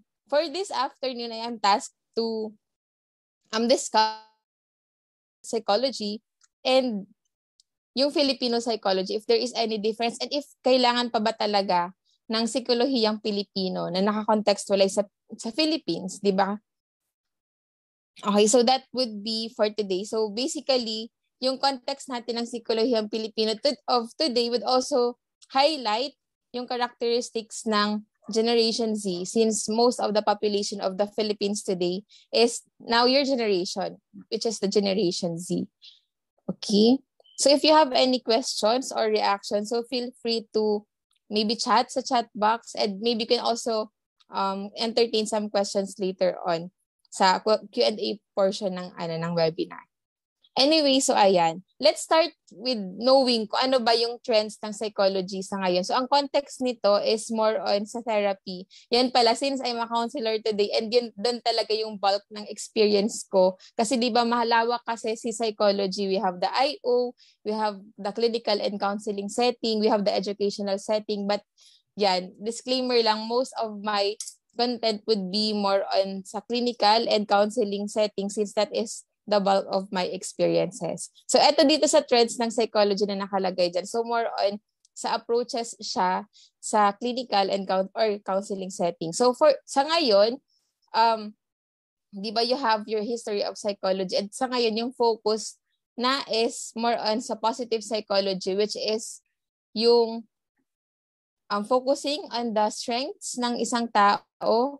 So, instead of kung noon, di ba, mas nakafocus tayo sa diagnosis, how to treat the illness. So, ngayon, hindi lang na nakafocus sa psychology doon sa mga, kumbaga, mentally ill people, but also kahit doon sa mga average people or mentally healthy persons. So, meron na tayong intervention for that. And kaya, positive psychology, yung usually used, kumbaga, trending siya today, as it empowers the people more, and focus na nga yung strengths ng tao to be able to use that strength in his or her advantage.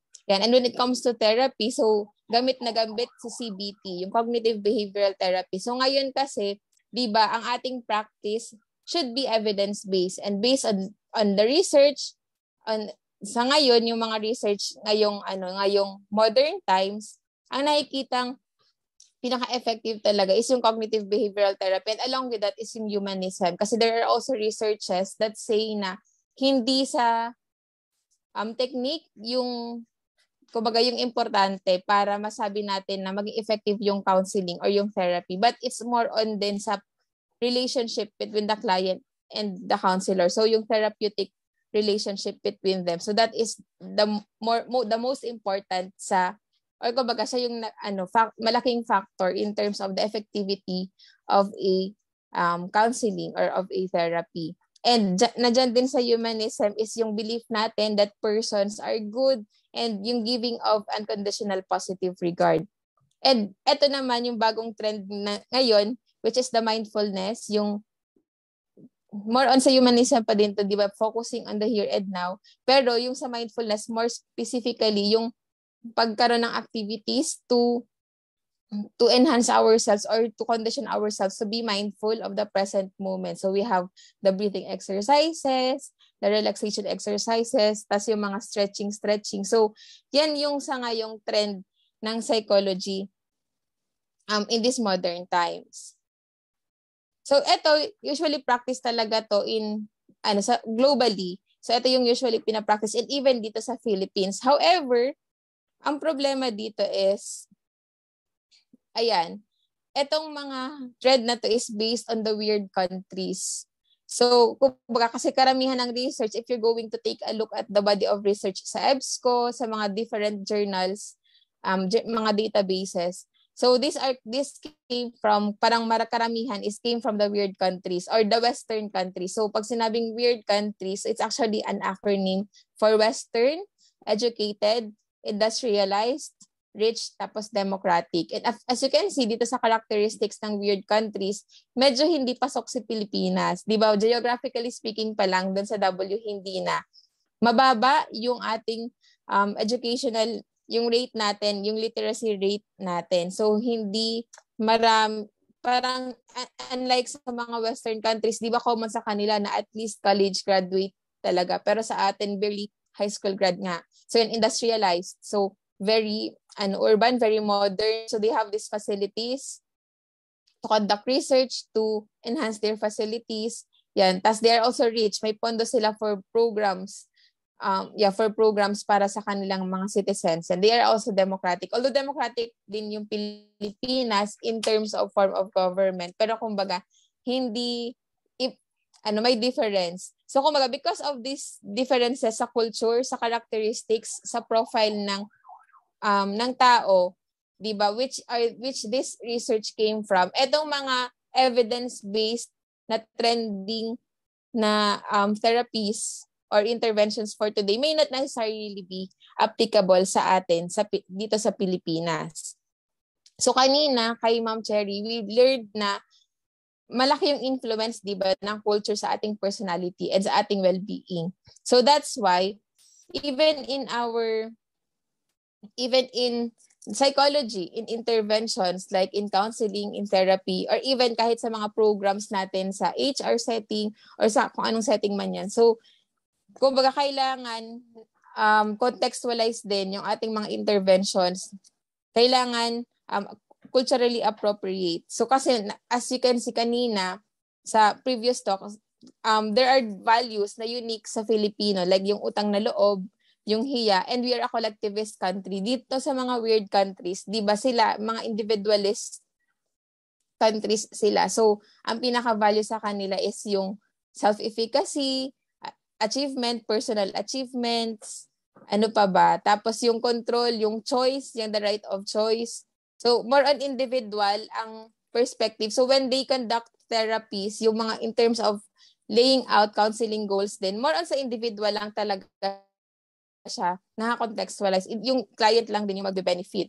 Ang Pilipinas, di ba hindi ganun? Since collectivist tayo, so as a collectivist country, so may value sa atin yung ibang tao na yung concept of the self includes of others and hindi lang yung personal control natin. So that is why we need to have Filipino psychology, yung pagsasakatubo, kumbaga, yun yung term in terms of indigenizing these evidence-based interventions coming from the Western countries. Yan. So, hindi dapat na i-import lang natin, gagayahin lang natin yung mga interventions, yung mga programs na, kumbaga, research-based.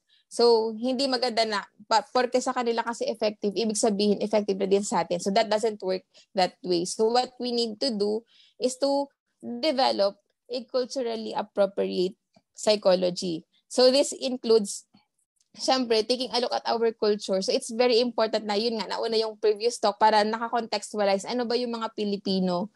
So, ano ba yung characteristics natin? And in developing programs, like pa nag-practice na kayo as maybe as a guidance counselor, pag nasa school setting or kung nasa clinical setting man kayo. So, when you create programs or interventions, may it be for a group or for individuals, so kailangan nakakontextualize sa culture. And we should also take note na may mga specific sources of stress yung culture natin. Like for example, sa Pilipinas na hindi makikita or hindi common sa doon sa weird countries. Like for example, 'di ba nabanggit kanina yung yung Filipino being family oriented. So ayan. And nabanggit din kanina ni Ma'am Cherry na yung pagiging family oriented ng Filipino can be good and can also be bad.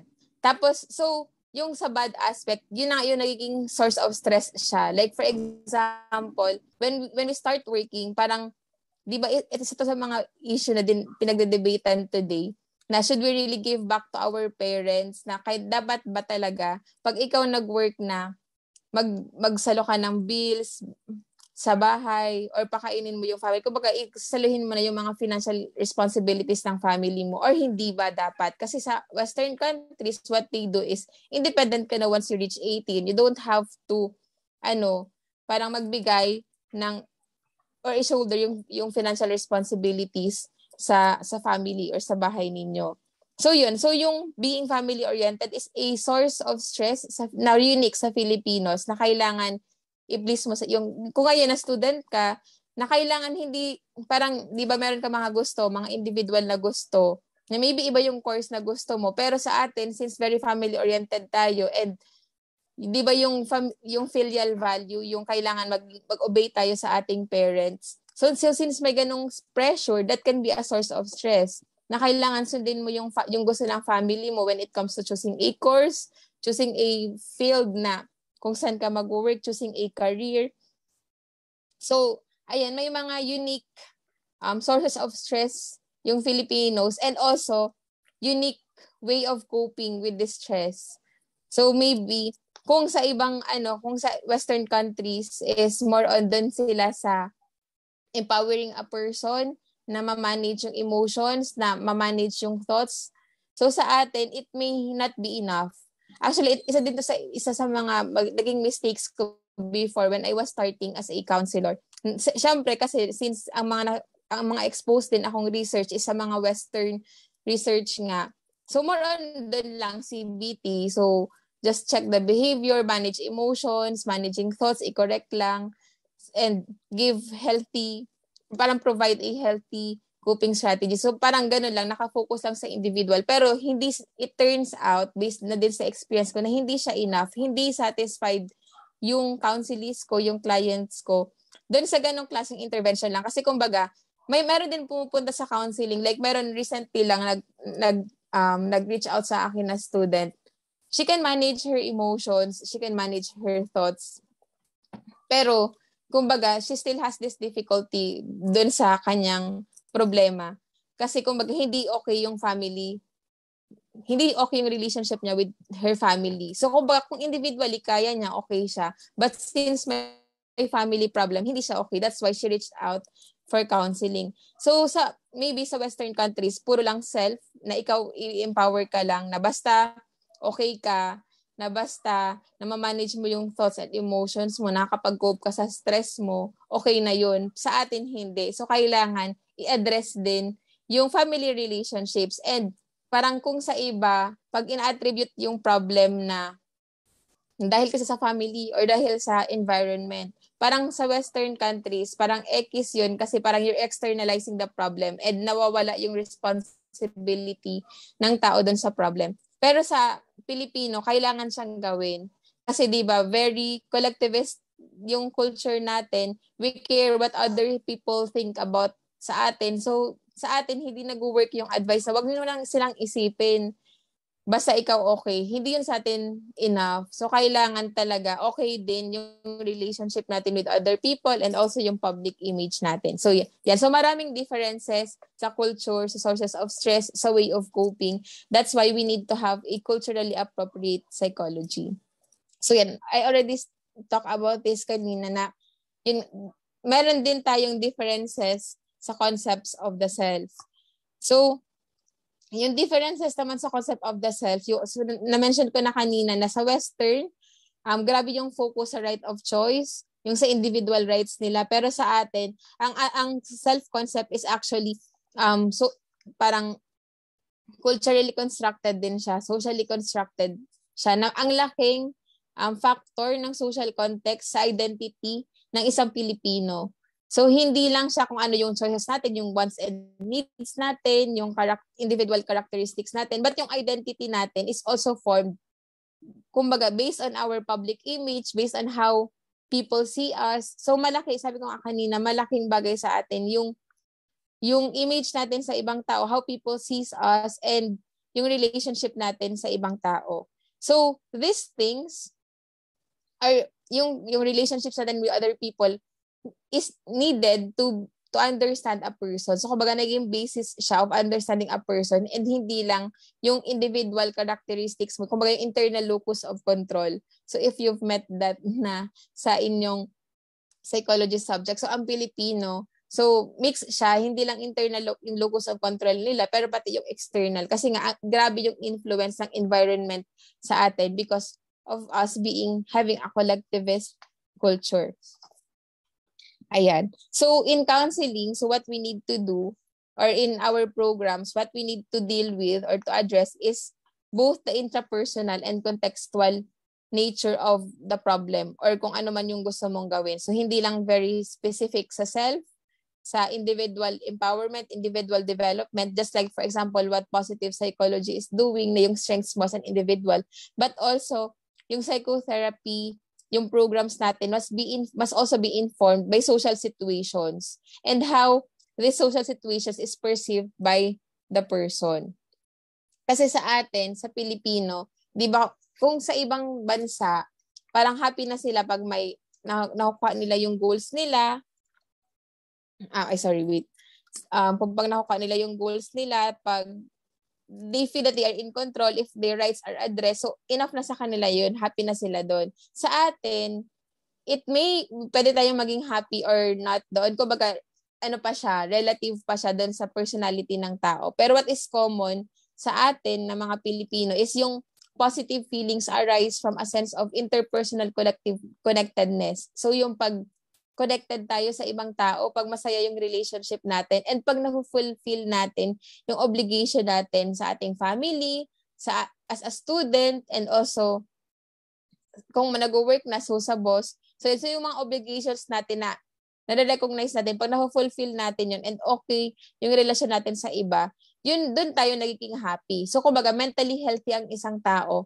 But if those things are fulfilled, if our obligations are fulfilled and our relationship are healthy, so doon magfo-focus yung sa ating, yung programs, yung interventions natin. That's why, doon sa mga, di ba hindi lang ka naman kasi tayo yung collectivist ang culture. We also have, yung other Eastern countries are mga Asian countries. So mayroon ding study na, for example, sa Hong Kong, so specifically sa Hong Kong youth, yung sa depression nila is not necessarily associated sa self-efficacy. So, ibig sabihin, yung nasabi ko kanina, they can control their emotions and ignore external stresses. Pero, affected pa rin sila sa mga bagay-bagay kasi nga, maybe hindi okay yung relationship sa family. Hindi na fulfill yung obligation. So, that is also the same sa Indian na hindi enough yung achievement I mean, yung deterioration of achievement pag hindi nakukuha yung mga dapat, kumbaga yung mga expected na kailangan nilang gawin, kumbaga mga individual goals nila. So, hindi siya necessarily nakakapag-apekto na, kumbaga, nag-cause ng guilt and feelings of inadequacy unlike sa Western countries. So, sa atin, that's not true. Kasi ang worth natin is not determined by our achievement, but more on dun nga sa social context na are we seen as valuable, are we seen as valued by our family, by our community. So that's why integrated dapat yung counseling goals natin should be integrated yung individual goals dun sa group goals. Ayan. Sige. So that's why in counseling, so ito yung 4 na cultural value variables that we should take into consideration. So first is the Filipino worldview. So ito na yung mga paniniwala ng Pilipino in terms mga filosofiya sa buhay ng mga Pilipino. Like for example nga, yung value ng pakikisama, value ng utang ng loob, value ng hiya. So yan, dapat when we construct a program or a treatment plan, so kailangan naka-factor in siya. So wag masyadong mag-rely lang sa research, especially pag Western yung research. So, kailangan naka-factor in yung Filipino worldviews para makontextualize mo yung evidence-based practice dun sa ating context sa Filipino. Ayan. Tapos, we should also take into consideration the conceptions of self and mental health ng mga Pilipino. So, na-discuss ko na kanina yung conceptions of self. Tapos, aside from that, yung sa mental health din, pag sinabi bang mental health, ano ba yun para sa mga Pilipino? Like, for example, kung sa other countries, mental health is just being able to cope with the stress. Di ba kasi very fast-paced yung buhay nila. So, kailangan magawa yung mga goals and kailangan makapag-keep up.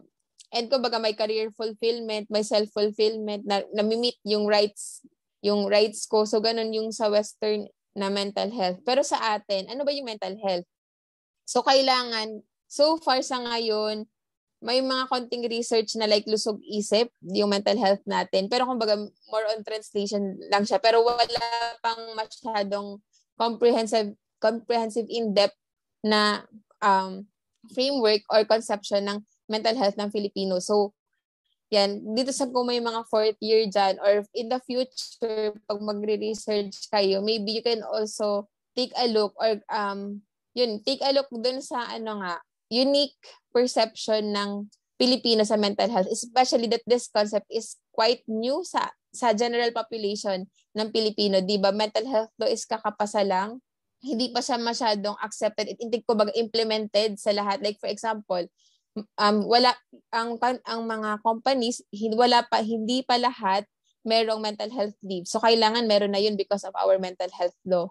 So ayan, so so it's very important na since nagsisimula pa lang yung awareness natin sa mental health, kailangan more research pa para alam din natin kung ano yung kailangan i-address sa mga Pilipino in terms of promoting their mental health. So ayan, andyan din yung peace and harmony.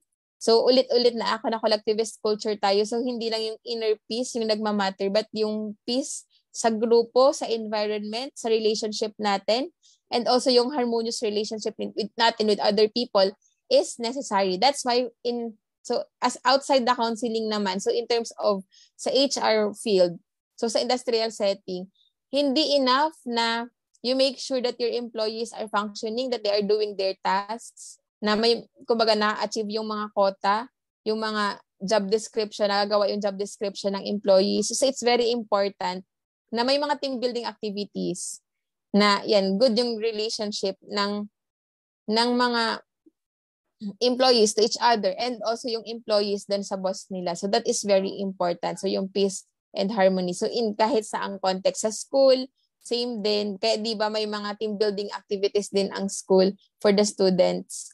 Yan. Tapos, so again, going back to the context of counseling, so expectations about counseling must be taken into consideration. Ano ba yung expectation ng Pilipino ba nagpa-counseling sila? Especially, di ba, unlike sa other countries, parang normal lang na mag-consult sa psychologist, normal lang magpa-counseling. Hindi siya stigmatized, kumbaga. Sabi ng iba, I'm not sure if this is totoo or kumbaga parang conclusion or impression lang. Pero parang sa ibang countries daw, like sa Western countries, parang since hindi nga collectivist, so pag may problema sila, walang mapagsasabihan. Parang hindi common na nag-share sa parents or sa friends. Kaya what they do is consult to a psychologist. Doon sila nagsasabi ng problema. So, yung expectation sa counseling nila, pwedeng just to air out, that is already enough. Pero baka sa Pilipino, hindi yun enough. Kasi sa atin, di ba, pala share tayo sa friends natin, sa friends natin, sa parents natin. So we already seek advice to the people that are close to us. So baka iba yung expectation. So yung pag-air out is hindi enough. Like, halimbawa, yung Pilipino, magrereklamo yan na, nakinig lang naman sa akin, wala namang sinabi, wala namang advice na binigay, sayang lang ng pera ko. So, pwedeng may ganun, mga rant yung Pilipino when it comes to counseling. Kasi, iba nga tayo. Iba yung need. Kung sa West, okay na yun. Kasi wala ka sa kanila masyadong kausap. So, sa atin, hindi. So, yung expectations ng Filipinos in terms of counseling should be taken into consideration. So mamaya, mabanggit ko din ito kung ano ba yung expectation, and that's why ano ba yung effective na counseling sa atin. Yan. So, that's why according to Salazar Clemenya, so the Filipino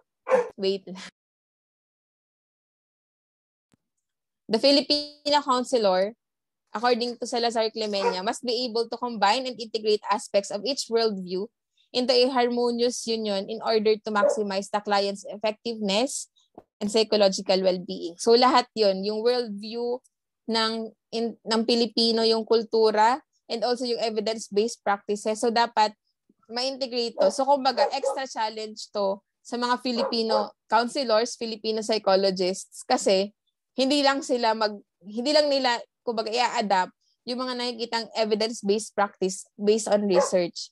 But they also need to modify pa para maging culturally appropriate siya. So yan, challenge yun sa atin.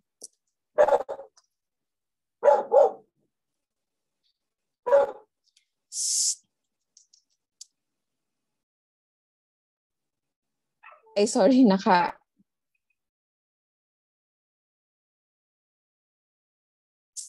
Ayan, can you hear me? Ayan, okay na. Sige, so let's now go to the Generation Z. Kasi 'di ba, yung culture is not only based doon sa general na kultura ng isang Pilipino, but also doon sa trends ngayon. And it's very important for us at this time to get to know kung ano talaga yung Generation Z. So ayan. So dito yung focus natin kasi as I said kanina, so malaki. So 40% ba Gen Z?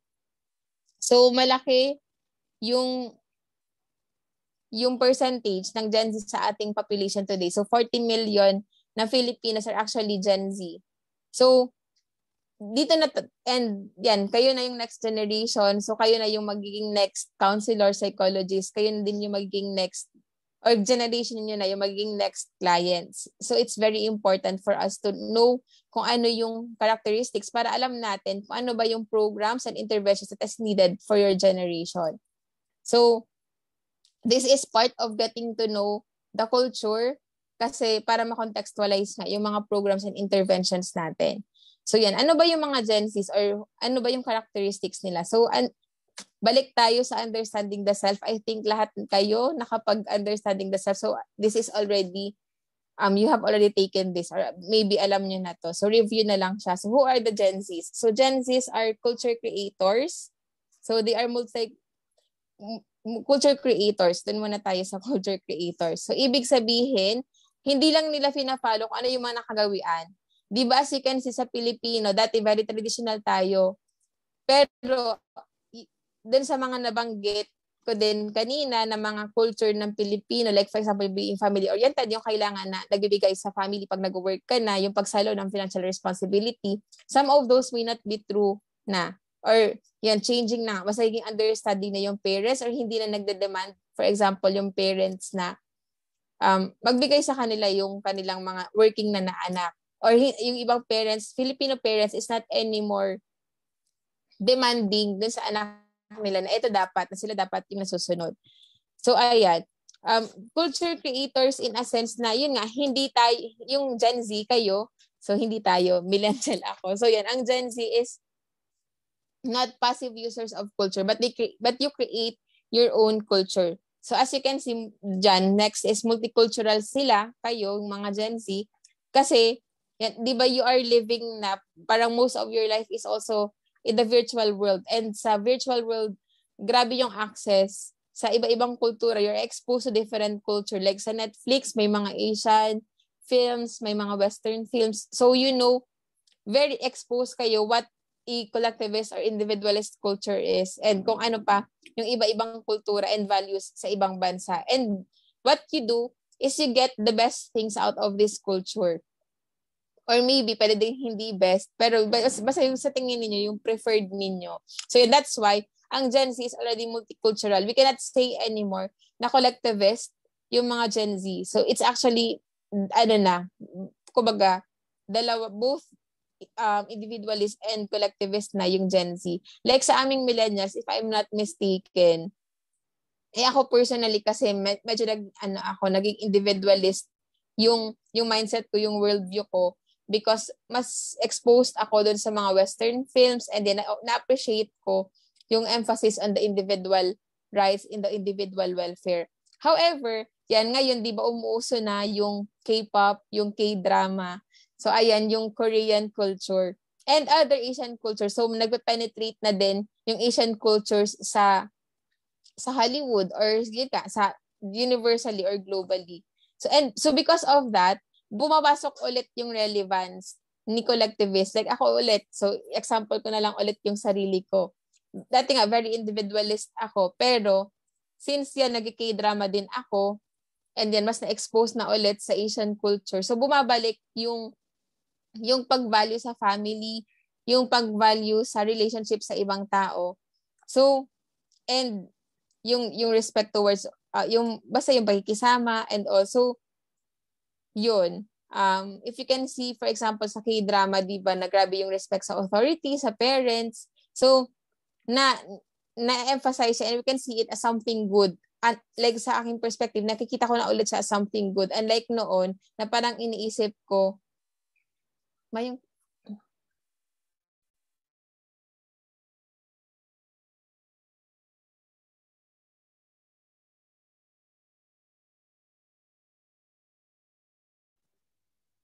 wait lang, baka ma-disconnect ako kasi dito sa amin.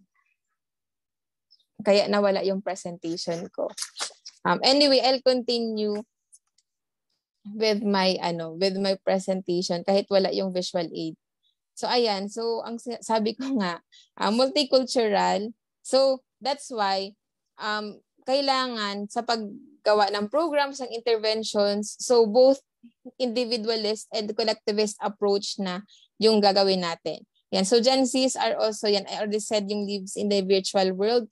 Yan, you value speed and convenience and mga social activists. So ang point dito sa social activist is that you care sa mga social issues na. So 'di ba, because din kasi sa access sa internet, 'di ba, you can see different information, yung mga balita, tapos kung anong nangyayari sa mundo. So mas nagiging engaged na kayo doon. Pero meron ngang nagsasabi na iba na hanggang social media lang yung activism, pero wala yung actual participation in terms of, for example, siging comment sa mga tungkol sa politics, pero di man nagboboroto. So medyo may ganyang criticism sa Gen Zs. But the point here is that Gen Zs care about social issues. Therefore, ano yung implication dito? So, knowing na, as discussed kanina, di ba din-discuss ko so far, yung characteristics ng Filipino culture, kung ano yung Filipino culture, tapos ngayon naman is yung characteristics ng Gen Z. So, given these things, ano na yung implication nito sa ating Filipino psychology, sa Sikolohiyang Pilipino today? Yan. So first is sa mental health promotion. As I said kanina,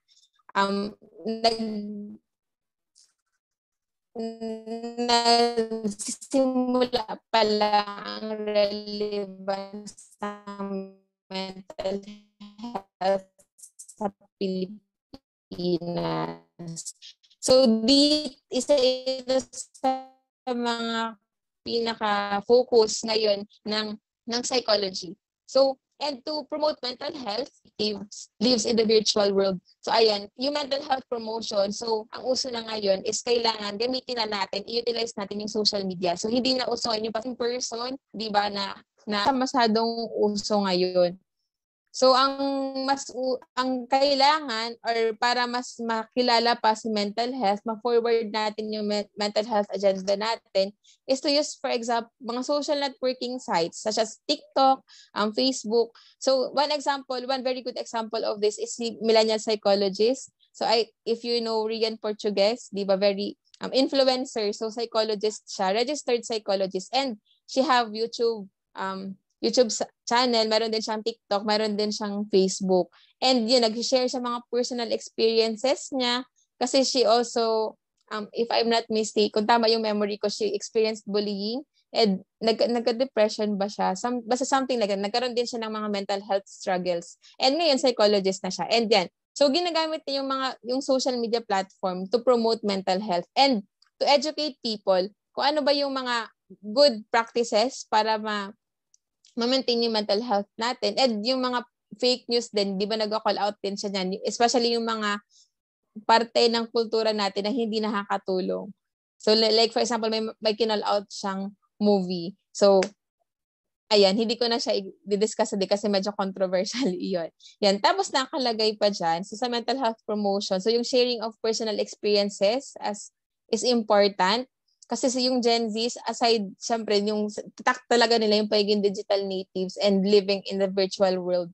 Since content creators, di ba, culture creators kayo, content creators, so yung authenticity is important. So when we promote something, it's good na we share our personal experiences. Mas magiging relatable, mas na-reach yung audience, especially yung Gen Zs, when you share your personal experiences. And yan, another change sa Sikolohiyang Pilipino is yung increased involvement in social issues. If you can see sa PAP, yung PAP natin na national, may mga statements na sila on, like for example, being LGBT inclusive, di ba? And then, I think nagka-statement, I'm not sure kung nagka-statement sa politics, but this is a hot topic today. Kung yung mga psychologist ba, kailangan mag-touch din or makialam sa politics. Kasi may mga nagsabing hindi dapat, pero may mga nagsabing hindi. Since politics is part of the culture, politics is part of the well-being ng isang tao. So, ayan, hati, yung pagiging politically, may mga organizations kasing ginawa. Yung mga psychologists, mga psychometricians, yan. Tapos may question mark na kung dapat ba talaga tayo mag-involve and magkaroon ng stand in terms of sa politics. Yan.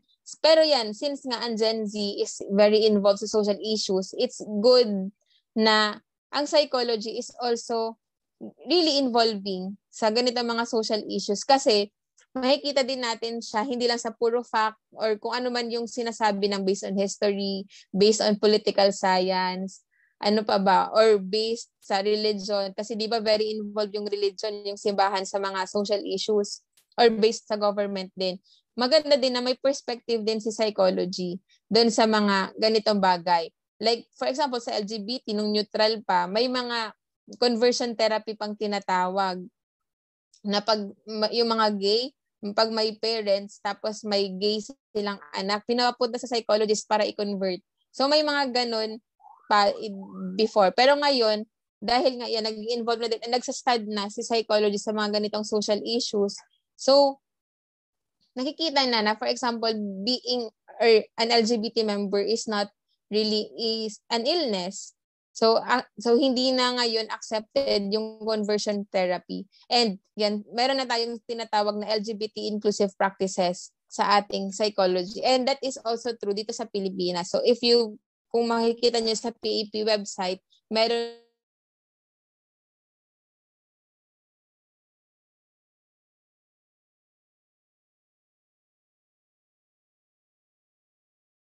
community. So that just proves how socially involved psychology can also be. Yan, especially in this modern times. Yan. So this slide is connected doon sa pag-use of social media. So when you create advocacies, when we promote something, so it's good that we have a story. Then like sa mga ads natin, tapos short lang siya kasi 'di ba sobrang ikli na lang ng attention span natin. So it's good na short lang siya. Tapos may story, may emotional response kaya 'di ba yung ads ng Jollibee and yung McDo na din. Pero si Jollibee kasi mas consistent, especially pag Valentine's. So yan, yung mga ad nila na love story is very effective and sinisearch talaga siya, bentang-benta. Nag-engage dun sa ads na yun. Ang mga Pilipino kasi this is, kumbaga, appropriate siya or kumbaga, na-engage talaga yung Gen Z kasi alam nila yung profile ng Gen Z. Pinag-aaralan kasi ito ng mga marketing brands. Yan. Kaya, what they do is to find a story and get an emotional response. And may mga weird nga, para basta may emotional response lang. Yung soft drink, RC ba yun? Ang weird. Pero effective kasi may humor. It creates an emotional response and syempre short. Ayan. Tas doesn't need much of an audio. Yan. So, sabi ni Courtney, lahat ata ng ads ng Jollibee na panood ko na. O, ako din. When I was working in the rehab, syempre may Valentine's program kami. So, piniplay ko din talaga yung ads ng Jollibee sa kanila. O, di ba naka-libre ng promotion si Jollibee sa amin. Ayan. Anyway, so with regards naman sa counseling, kaya pa ba? So far naintindihan? Buhay pa? Yes. Bea Thank you. Yan. So, sa counseling naman, so kanina dun sa mental health promotion, so ito naman yung impact or kumbaga yung unique sa Filipino psychology when it comes to counseling. So, yan nga, di ba nasabi ko na kanina, ang iniisip is mag-adapt lang kung ano yung nakitang evidence-based sa Western country, yun na yung kakapihin, like yung positive psych, yung mindfulness, yung CBT. So, dito, kailangan culturally appropriate siya. And etong nakalagay dito, so eto na yung how can we now contextualize these evidence-based practices sa ating culture. So, based on a study, yan. So, solution focus ang effective sa Pilipino. Kasi yan nga, di ba sabi ko kanina, hindi sa atin effective or hindi sa atin okay yung makikinig lang, tapos bibigyan mo ng unconditional positive regard, tapos walang structure. Kumbaga, person-centered approach. Hindi siya masyado effective sa Pilipino kasi hindi na-meet yung expectations nila sa counseling, which is pumupunta yan. Usually, ang nasa isip niyan in mind is hihingi ng advice. Ganon. So, maghahanap ng solusyon. So, ayan, that's why sa counseling, it was found in a research na solution-focused yung effective sa Pilipino. Bakit? Kasi, pag solution-focused, wait lang. Di ba, syempre, yung counselor assess the client, the counselee to find a solution. Tapos, sa atin, since unlike sa Western siguro na okay din naman ang solution focus sa iba, pero kumbaga hindi siya pang everyone sa Western countries. Kasi may mga type of people din na yung, na parang kaya ko to, parang you don't have to say anything to me or to give me an advice. Kasi yun nga, very self-centered and very empowered yung sarili. Pero tapos hindi din basta-bastang naniniwala sa kung sino-sino lang, especially kung ikaw stranger. So parang ganun yung context sa ibang bansa. Pero sa ating mga Pilipino, di ba, we value authority. And we recognize authority. Tapos we value deference. Kumbaga, humble tayo when it comes to authorities. We bow to them, to the authorities. We respect the authority. And that's why, pag sa mga counselors, sa client-counselee relationship, yung counselees, they see the counselor as someone in authority that they can trust and, kumbaga, knowledgeable. So, very open-minded sila sa counseling. Kaya, okay lang na maghanap ng solusyon na maging directive. Yan, okay lang na maging directive, na may structure kayong ipa-follow. Unlike sa Western countries, na hayaan mo ako magsalita. Hayaan mo ako, parang, kung ano yung gusto kong pag-usapan, yun yung pag-uusapan natin. So, hindi siya masyadong effective sa Pilipino. And actually, turn off dyan yung mga Pilipino. You may be seen as incompetent kasi parang tinitingnan nga tayo, yung mga psychologists, yung counselors, tinitingnan as an authority, as someone in authority na may alam. So, they expect to see that in the counseling setting. So, you need to facilitate, you need to be directive sa counseling setting. Ayan, tapos, so solution-focused kasi, this depicts the importance of other people's reactions in shaping and governing one's experience and expression of emotions and motivations. So, ibig sabihin kasi, pag meron din kasing counselor-led or counselor-facilitated na paghanap ng solusyon, so nakikita din nila na pag ito yung gagawin ko, ano yung reaction ni counselor? So, nakikita niya yung kumbaga, kasi sabi ko nga kanina, importante sa ating mga Pilipino yung reaction ng ibang tao, yung iniisip ng ibang tao sa atin. So, pag pinag-usapan nito, tapos yun nga, may nagbibigay ng input si counselor based sa mga nahanap na solusyon, so mas nagiging confident yung client na ito talaga yung tama yung dapat gawin. So, hindi na kailangan masyadong mag-release ng emosyon kasi usually sa Pilipino, nakakapag-release na ng emosyon sa mga hinanakit sa friends, sa family. So, pag sa counseling, it's better na, or mas angkop nga sa Pilipino, na directive tayo na, okay, ito yung problema, ano yung solusyon? Bakit ito yung makakabuti sa'yo? So, ayan. So, next is family-oriented. So, another characteristic ng counseling sa ating mga Pilipino should be family-oriented. Kasi nga, we value family. So, hindi lang yung sariling well-being yung iniisip ng isang Pilipino, but we also think of our family. Yung family dynamics is very important. Kung may mga depression, anxiety, or any mental health struggle ang isang tao, so it's not only because hindi siya marunong manage ang emotions or very negative yung thoughts, but malaki yung contribution ng family dynamic. So when we understand a person, it's important to take a look at the family history. Sorry talaga sa dogs. Ayan. So, I'm actually teaching family life and child development this semester and I'm using this book. So, kay Dr. Karandang siya. So, Filipino Children Under Distress. Dito ko kasi nakita. So, I'm sharing this to you. Kasi dito ko nakita on how yung mga nagtatantrums na mga bata, tapos yung mga pasaway. So, hindi lang sila because pasaway sila or kumbaga matigas yung ulo, but it's actually a reaction sa nangyayari sa family. Wait lang, sorry talaga sa...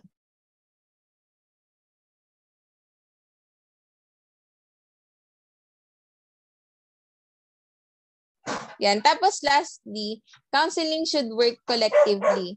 So, connected pa to sa family-oriented na hindi mo lang tinatrabaho si client, but you also involve people na importante doon sa kliyente, doon sa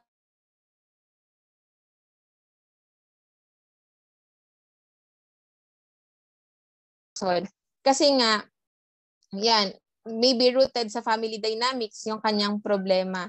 And yung conception nga ng ating sarili is parte doon yung others.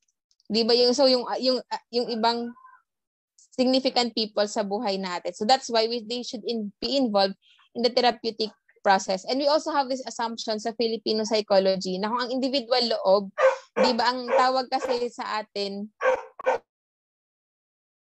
sa mental well-being natin is yung loob, 'di ba? So if our individual loob daw is psychologically disturbed, yung tao na nasa labas natin, so external people sa atin, pero part ng ating loob kasi nga they are part of our identity, of our decisions. So ibig sabihin, pag hindi tayo okay yung loob natin, yung mga tao na part ng loob natin is also affected. They can also be experiencing the same distress if we are disturbed.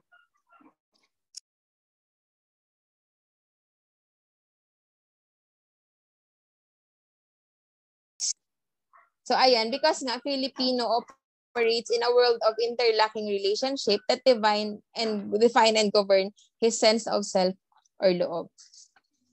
Yan, that's why again, so kailangan sa counseling, we take a look sa intrapersonal and contextual nature or setting ng isang tao.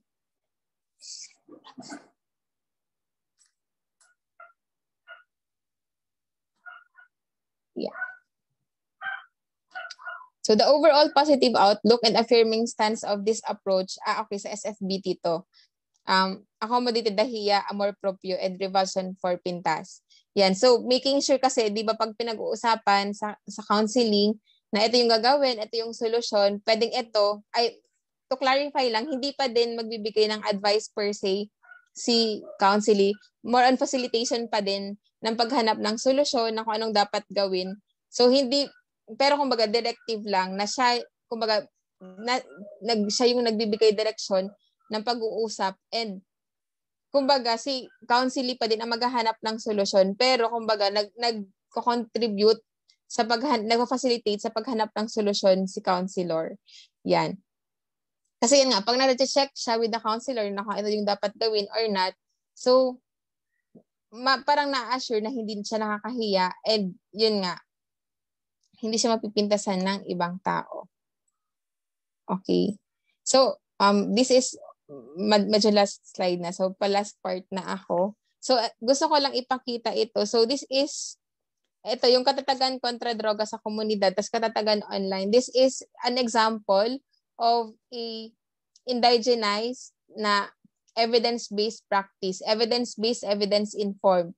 So, ito, nag-start dito sa katatagan kontra droga sa komunidad. So, and as kung narinig nyo, so volunteer ako as a facilitator dito sa Naga nito. So, sa community-based drug rehabilitation. Ayan, so ito, based din ito sa Western practice.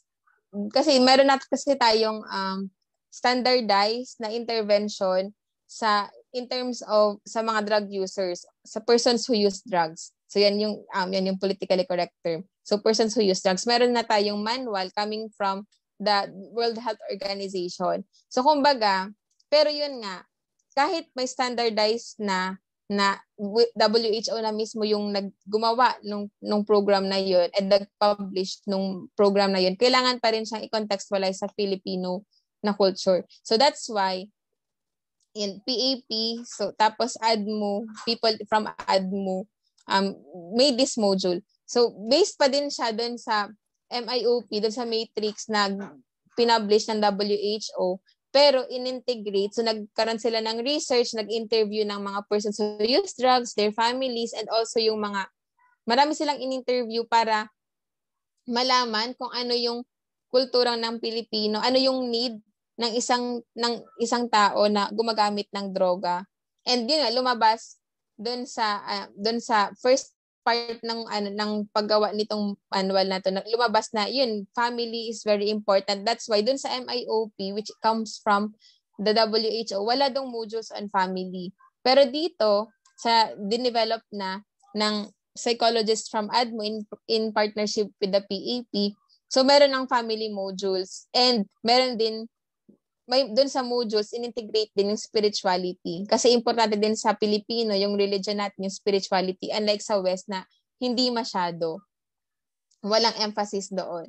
So yan. Ito, example ito ng pwede naman ganun, based sa evidence-based na as proven sa West, pero gagawin natin siyang culturally appropriate. So itong katatagan online, medyo similar siya dito sa katatagan kontra droga sa komunidad kasi resiliency. So more on resilient, yan pa, parang positive psychology din siya na naka-focus on building the resiliency of the clients. Itong katatagan online, this is for everyone, 18 and above. I think may dinidevelop na din yung for adolescents. At ito, may adolescents na din tong sa KKDK. Itong katatagan online, I'm not sure, hindi na ako updated kung may for adolescents na din. Pero ito, this is for free.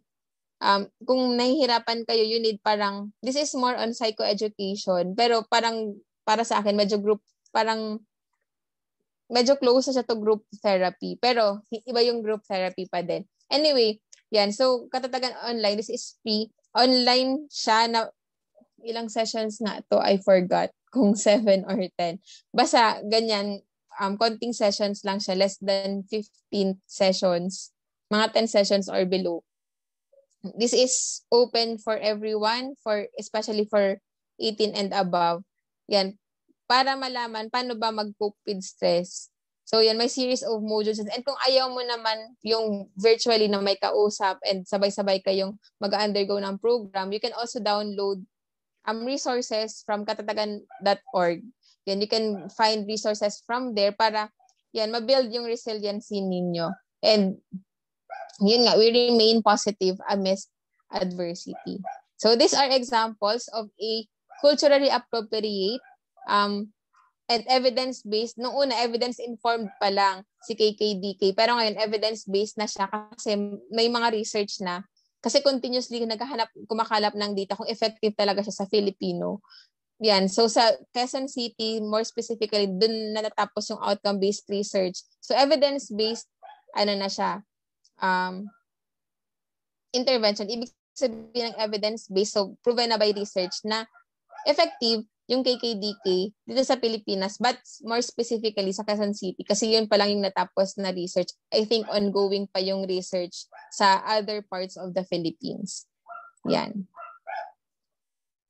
So I would like to end my talk on Sikolohiyang Pilipino of today by this quote from a research. So sabi nga, so to sum up everything, so Western modalities of psychotherapy may be useful, but Filipino clinicians must recognize and integrate more culturally sensitive healing processes in their work. So be it in research, training, or surveys. So again, it's important for us to continuously do some research dun sa on how we can contextualize mental health in the Philippines para mas maging appropriate yung ating interventions dito sa Pilipinas and hindi mapilit sa atin yung sa West, which may not nga work dito sa atin sa Pilipinas. So that's it. So these are my references. Thank you for listening. So if you have any questions in mind, so you may chat or maybe later sa open forum. Ayun. Thank you so much, Ma'am Dayan, for the very insightful discussion about Sikolohiyang Pilipino of today. Virtual round of applause naman dyan, guys. So, hindi lang talaga culture, di ba, ang nakaka-apekto sa atin, but also the generation. So, especially today na, di ba, sabi nga ni Ma'am kanina, 40% of the population in the Philippines is Gen Z na talaga. And we also learned about the Filipino worldviews and the difference between the approach of Western countries.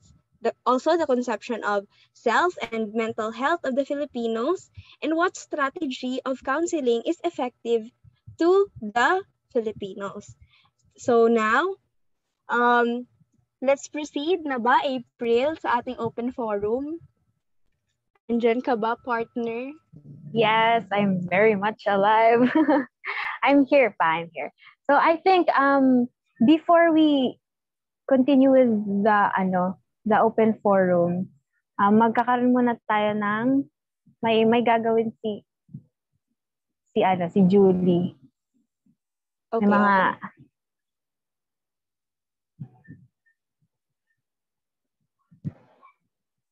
mga Julie? Wow, may pa-surprise ba? Yes, may pa-surprise tayo sa ating participant. Paskong Pasko ah. Oo, malapit na. Kaya, itong gagawin natin parang sharing, gano'n. Asan na si Julie? Wait lang, guys. Go lang. Julie, pakigalaw Julie? naman. Andyan ka ba, Julie? Ayan. So, okay. So, nakikita nyo, may tayo, may nakatawag dyan? May spin the wheel. Oo, may paroleta tayo. So, ano nga ba ang gagawin natin? So, magkakaroon tayo this afternoon ng raffle. Ayan. So, andyan na yung andyan na yung mga names nyo. So basically, we have prizes then. This time, we have 10 prizes. Am I right, Julie? 10 prizes siya.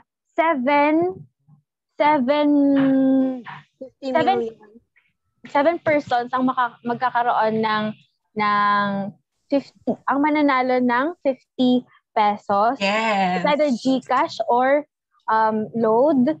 And three persons naman ang mananalo ng ating lanyards. Ayan, may pa-lanyards tayo na binigay ng ating sponsor for this event. Ayan, so without further ado, Julie, ikaw na po ang mag-lead ng ating paraffol. Wala tayong pamasko. Ay, wow! Congrats, Eddie!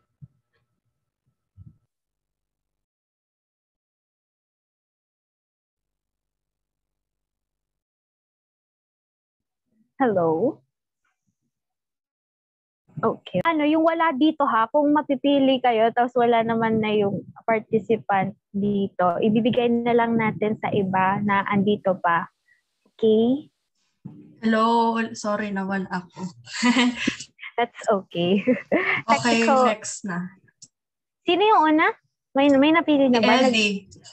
Andyan pa ba si Eddie? Hi, Eddie. Hi, Galaw mo Eddie. ang baso. I think wala na ata. Wala Next na na si ba? Eddie. Yep, next.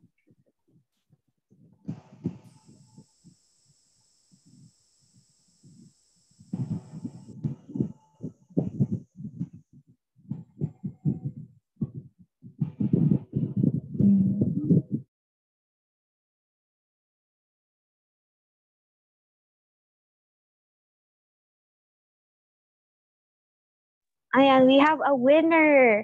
Daryl Ruby Buena. Check natin kung andito pa siya. I think April wala siya. Yung friend ko kasi ito. Okay, wala na. May class ata siya. Okay. Okay, next.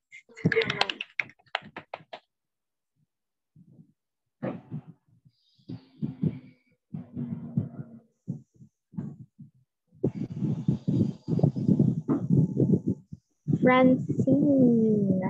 Andito siya. Congrats, Francine. Yay! Congrats! Okay, another one. Let's spin. Nakainan na ba tayo? Isa pa lang ba? Oo, isa pa lang.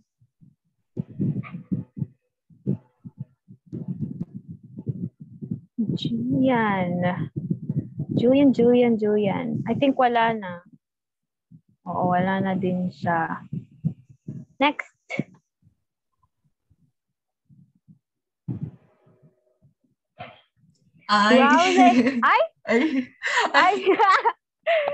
Congrats, Kuya Bernard. Ayan. So, itong first 7 na mapipili, ito yung sa 50 pesos muna. It's either 50 pesos worth na GCash or 50 pesos load. So, we already have 2. And the third one is Kayla. Ayan pa ba si Kayla? Ay, wala na si Kayla. Magpapabakuna daw. Ay, andyan si Kayla. Andyan si Kayla. Okay, yan na yung third. For the first one, who's the lucky participant?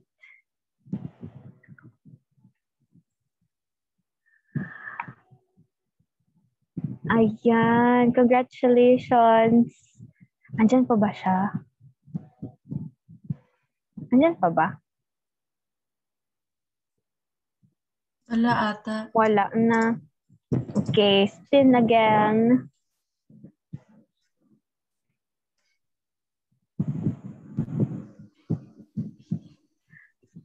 Ala, sino dyan? Ayan, congrats, Ate Angeli.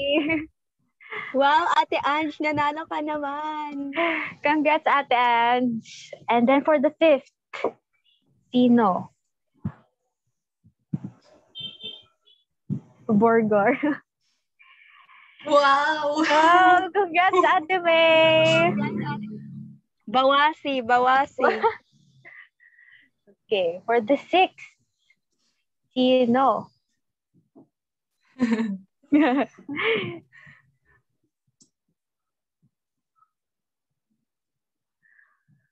Ayan. Wow, congrats, Ate Rehana. Congrats, Ate Rihanna. Ay, saan ba si Ate Rihanna? Wala na si Ate. Sayang. Wala na si Ate Rihanna. Congrats, Ivy. Andyan ka pa ba? Where are you? Wala na si Ivy. Wala na din. Ilan na? Again. Ayan na. Sige. 6 siya. Nasa 6 pa lang tayo. 6 na winner. Second to the last. Ate Charlie. Ayan. Congrats, Okay Ate na. Charlene. Congrats, Ate. Last one. Dun sa pa-50 natin. Pa-50 million. True. Ba't kasi wala ako dyan, Julie? Oo nga, bakit wala kami dyan, Julie, ha? Ayan, si Ate Erica. Andyan pa ba siya? Wala na. Ano? Wala na. Wala na kayo. Tin.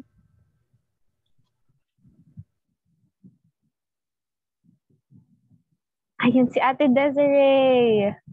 Andyan ka pa ba? Ayan pa. Andyan si Ate Desiree. Congrats po. And let's proceed dun sa tatlong mananalo ng lanyards. Yung nilalagay sa mask lanyards. Wala.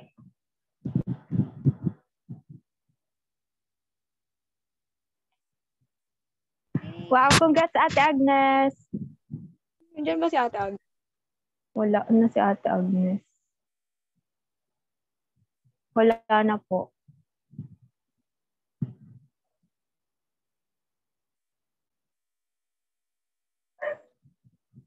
Wala na din. Ay, andyan. Si Kailin? Andyan si Kailin. Next one, at Rika. Tama ba? Andyan pa ba siya? I think wala na. Wala na. Last two. Jamaica. Andyan pa siya. Congrats, Jamaica. And last one. Lagi na pupunta kay Leia. Mapupunta ba yun kay Leia? Congrats, Leia! Ayan. So, congratulations sa nanalo sa ating raffle. Ayan, that's, yun lang. Hanggang doon lang ang may offer natin. Okay, so, Courtney? Let's proceed na ba? Yes po. So, Yeah. before tayo mag-proceed muna dun sa open forum, we would like to thank our following sponsor. Julie, paki-present. So we would like to thank our following sponsor, Love KKPH, Miss Kyle Adeline Butaran, Miss Lilu Mota, and yung ibang sponsor is anonymous na. Oh, my Thank you so much. Thank you very much sa ating sponsors for this event. Thank you for, yun nga, sponsoring this event. And we really appreciate na natulungan nyo kami sa pag-realize ng event na to. Yes.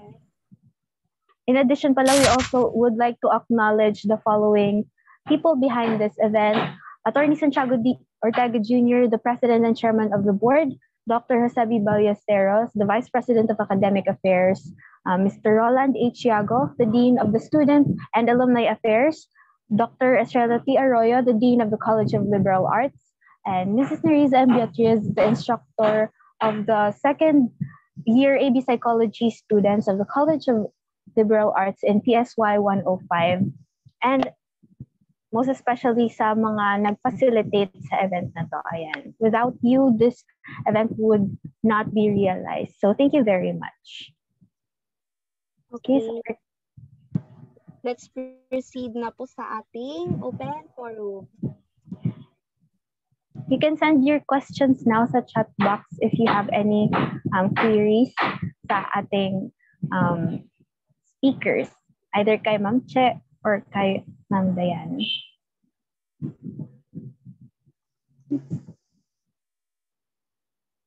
Pwede rin kayong mag-open ng mics nyo kung may itatanong kayo.